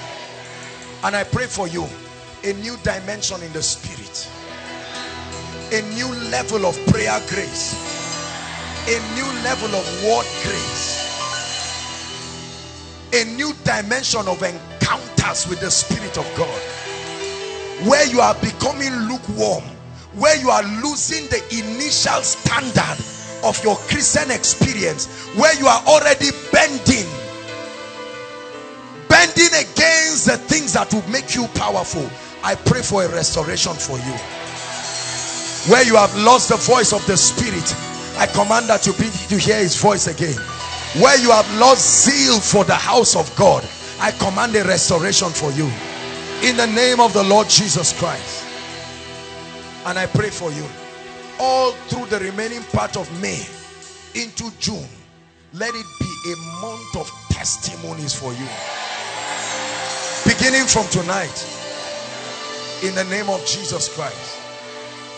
All those who have been looking for you to bless you, may this be the season they find you. All those who have received instructions from God to hold your hands and lift you up with no strings attached, but have not been able to find you, I pray. Listen, listen. Samuel had already been ordained. Saul ordained to be a king, but he needed to find Samuel, and they kept searching and he could not find Samuel, until by the wisdom of God they were able to find him. You can be one anointing away from the next level of your life. You can be one prophetic impartation away. You can be one destiny helper away. I pray again for you. Whoever has been looking for you, like the lost ass of Samson, of Saul, whoever has been looking for you to bless you and has not found you, may this be the season they find you.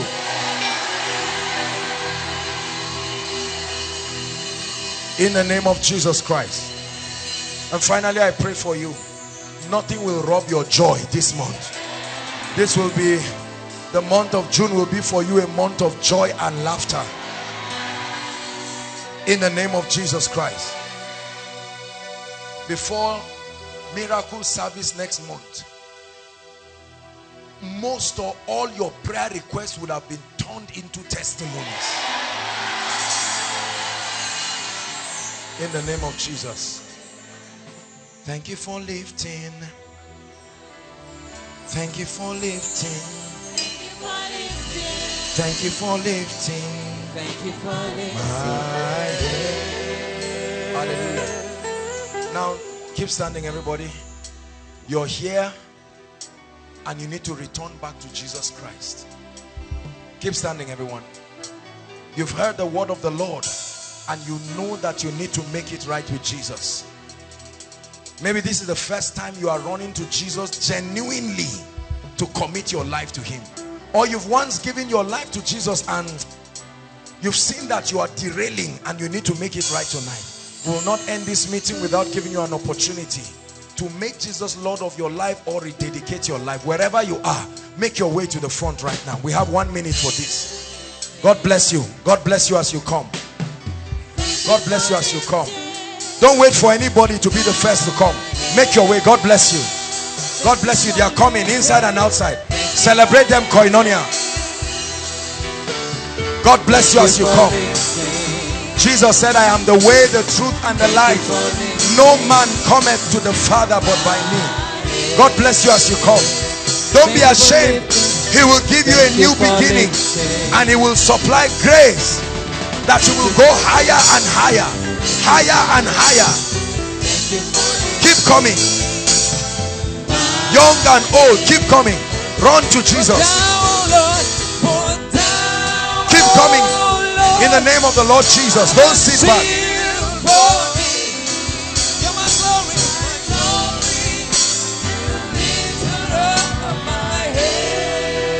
Hallelujah. Hallelujah. Thank you so much for coming to make a decision for Jesus. Just raise your right hand and repeat after me consciously and from the depth of your heart. You're not reciting a poem. This is a confession that brings salvation unto you. Say after me, Lord Jesus, I believe in you. I declare from today that you are my Savior and you are my Lord. I receive of your life. I receive of your spirit. And I declare that from today, my sins are washed away. I am a brand new person. The hand of God is upon me. I receive grace to live the victorious Christian life. In the name of Jesus Christ, everything that is not of God, I take authority over it. I receive grace from God to live a victorious Christian life. In Jesus' name. Amen. Amen and amen. I want to congratulate you for making this decision. It's the best decision you can make. This decides your eternal destiny. Hallelujah. Now I'd like you to follow the gentleman waving his hands. They will have your details. They will welcome you more warmly and then we'll communicate to you through them. God bless you. This way. Draw that baby. Baby, this way. No. You have done and the battles you have won. Only you are worthy of my praise. We magnify. Hallelujah. All those who are worshiping with us for the first time, if this is your first time being here worshiping with us at Koinonia, please make your way to the front. You are most welcome. You are most welcome. Celebrate them as they come. God bless you. Bless you, bless you. Come on, Koinonia, you can do better than this. Hello.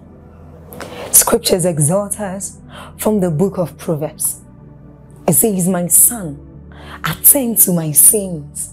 Incline thy ears to my words. Let them not depart from thy eyes, and keep them in the midst of thee. As you have listened to this message, we believe that you are going to reap the blessings thereof if you attend to these words as well. That you will keep these words in the midst of your heart. That no matter the circumstance, your eyes are going to be fixed on these words. And as you have been blessed, we will tell you to share this message. Be an evangelist by sharing to others to be blessed. And then subscribe to this channel for us, because we have loads of videos, we have loads of content that is going to make you blessed, that is going to set you on course, that is going to set you ablaze. And don't forget to like for us. Thank you.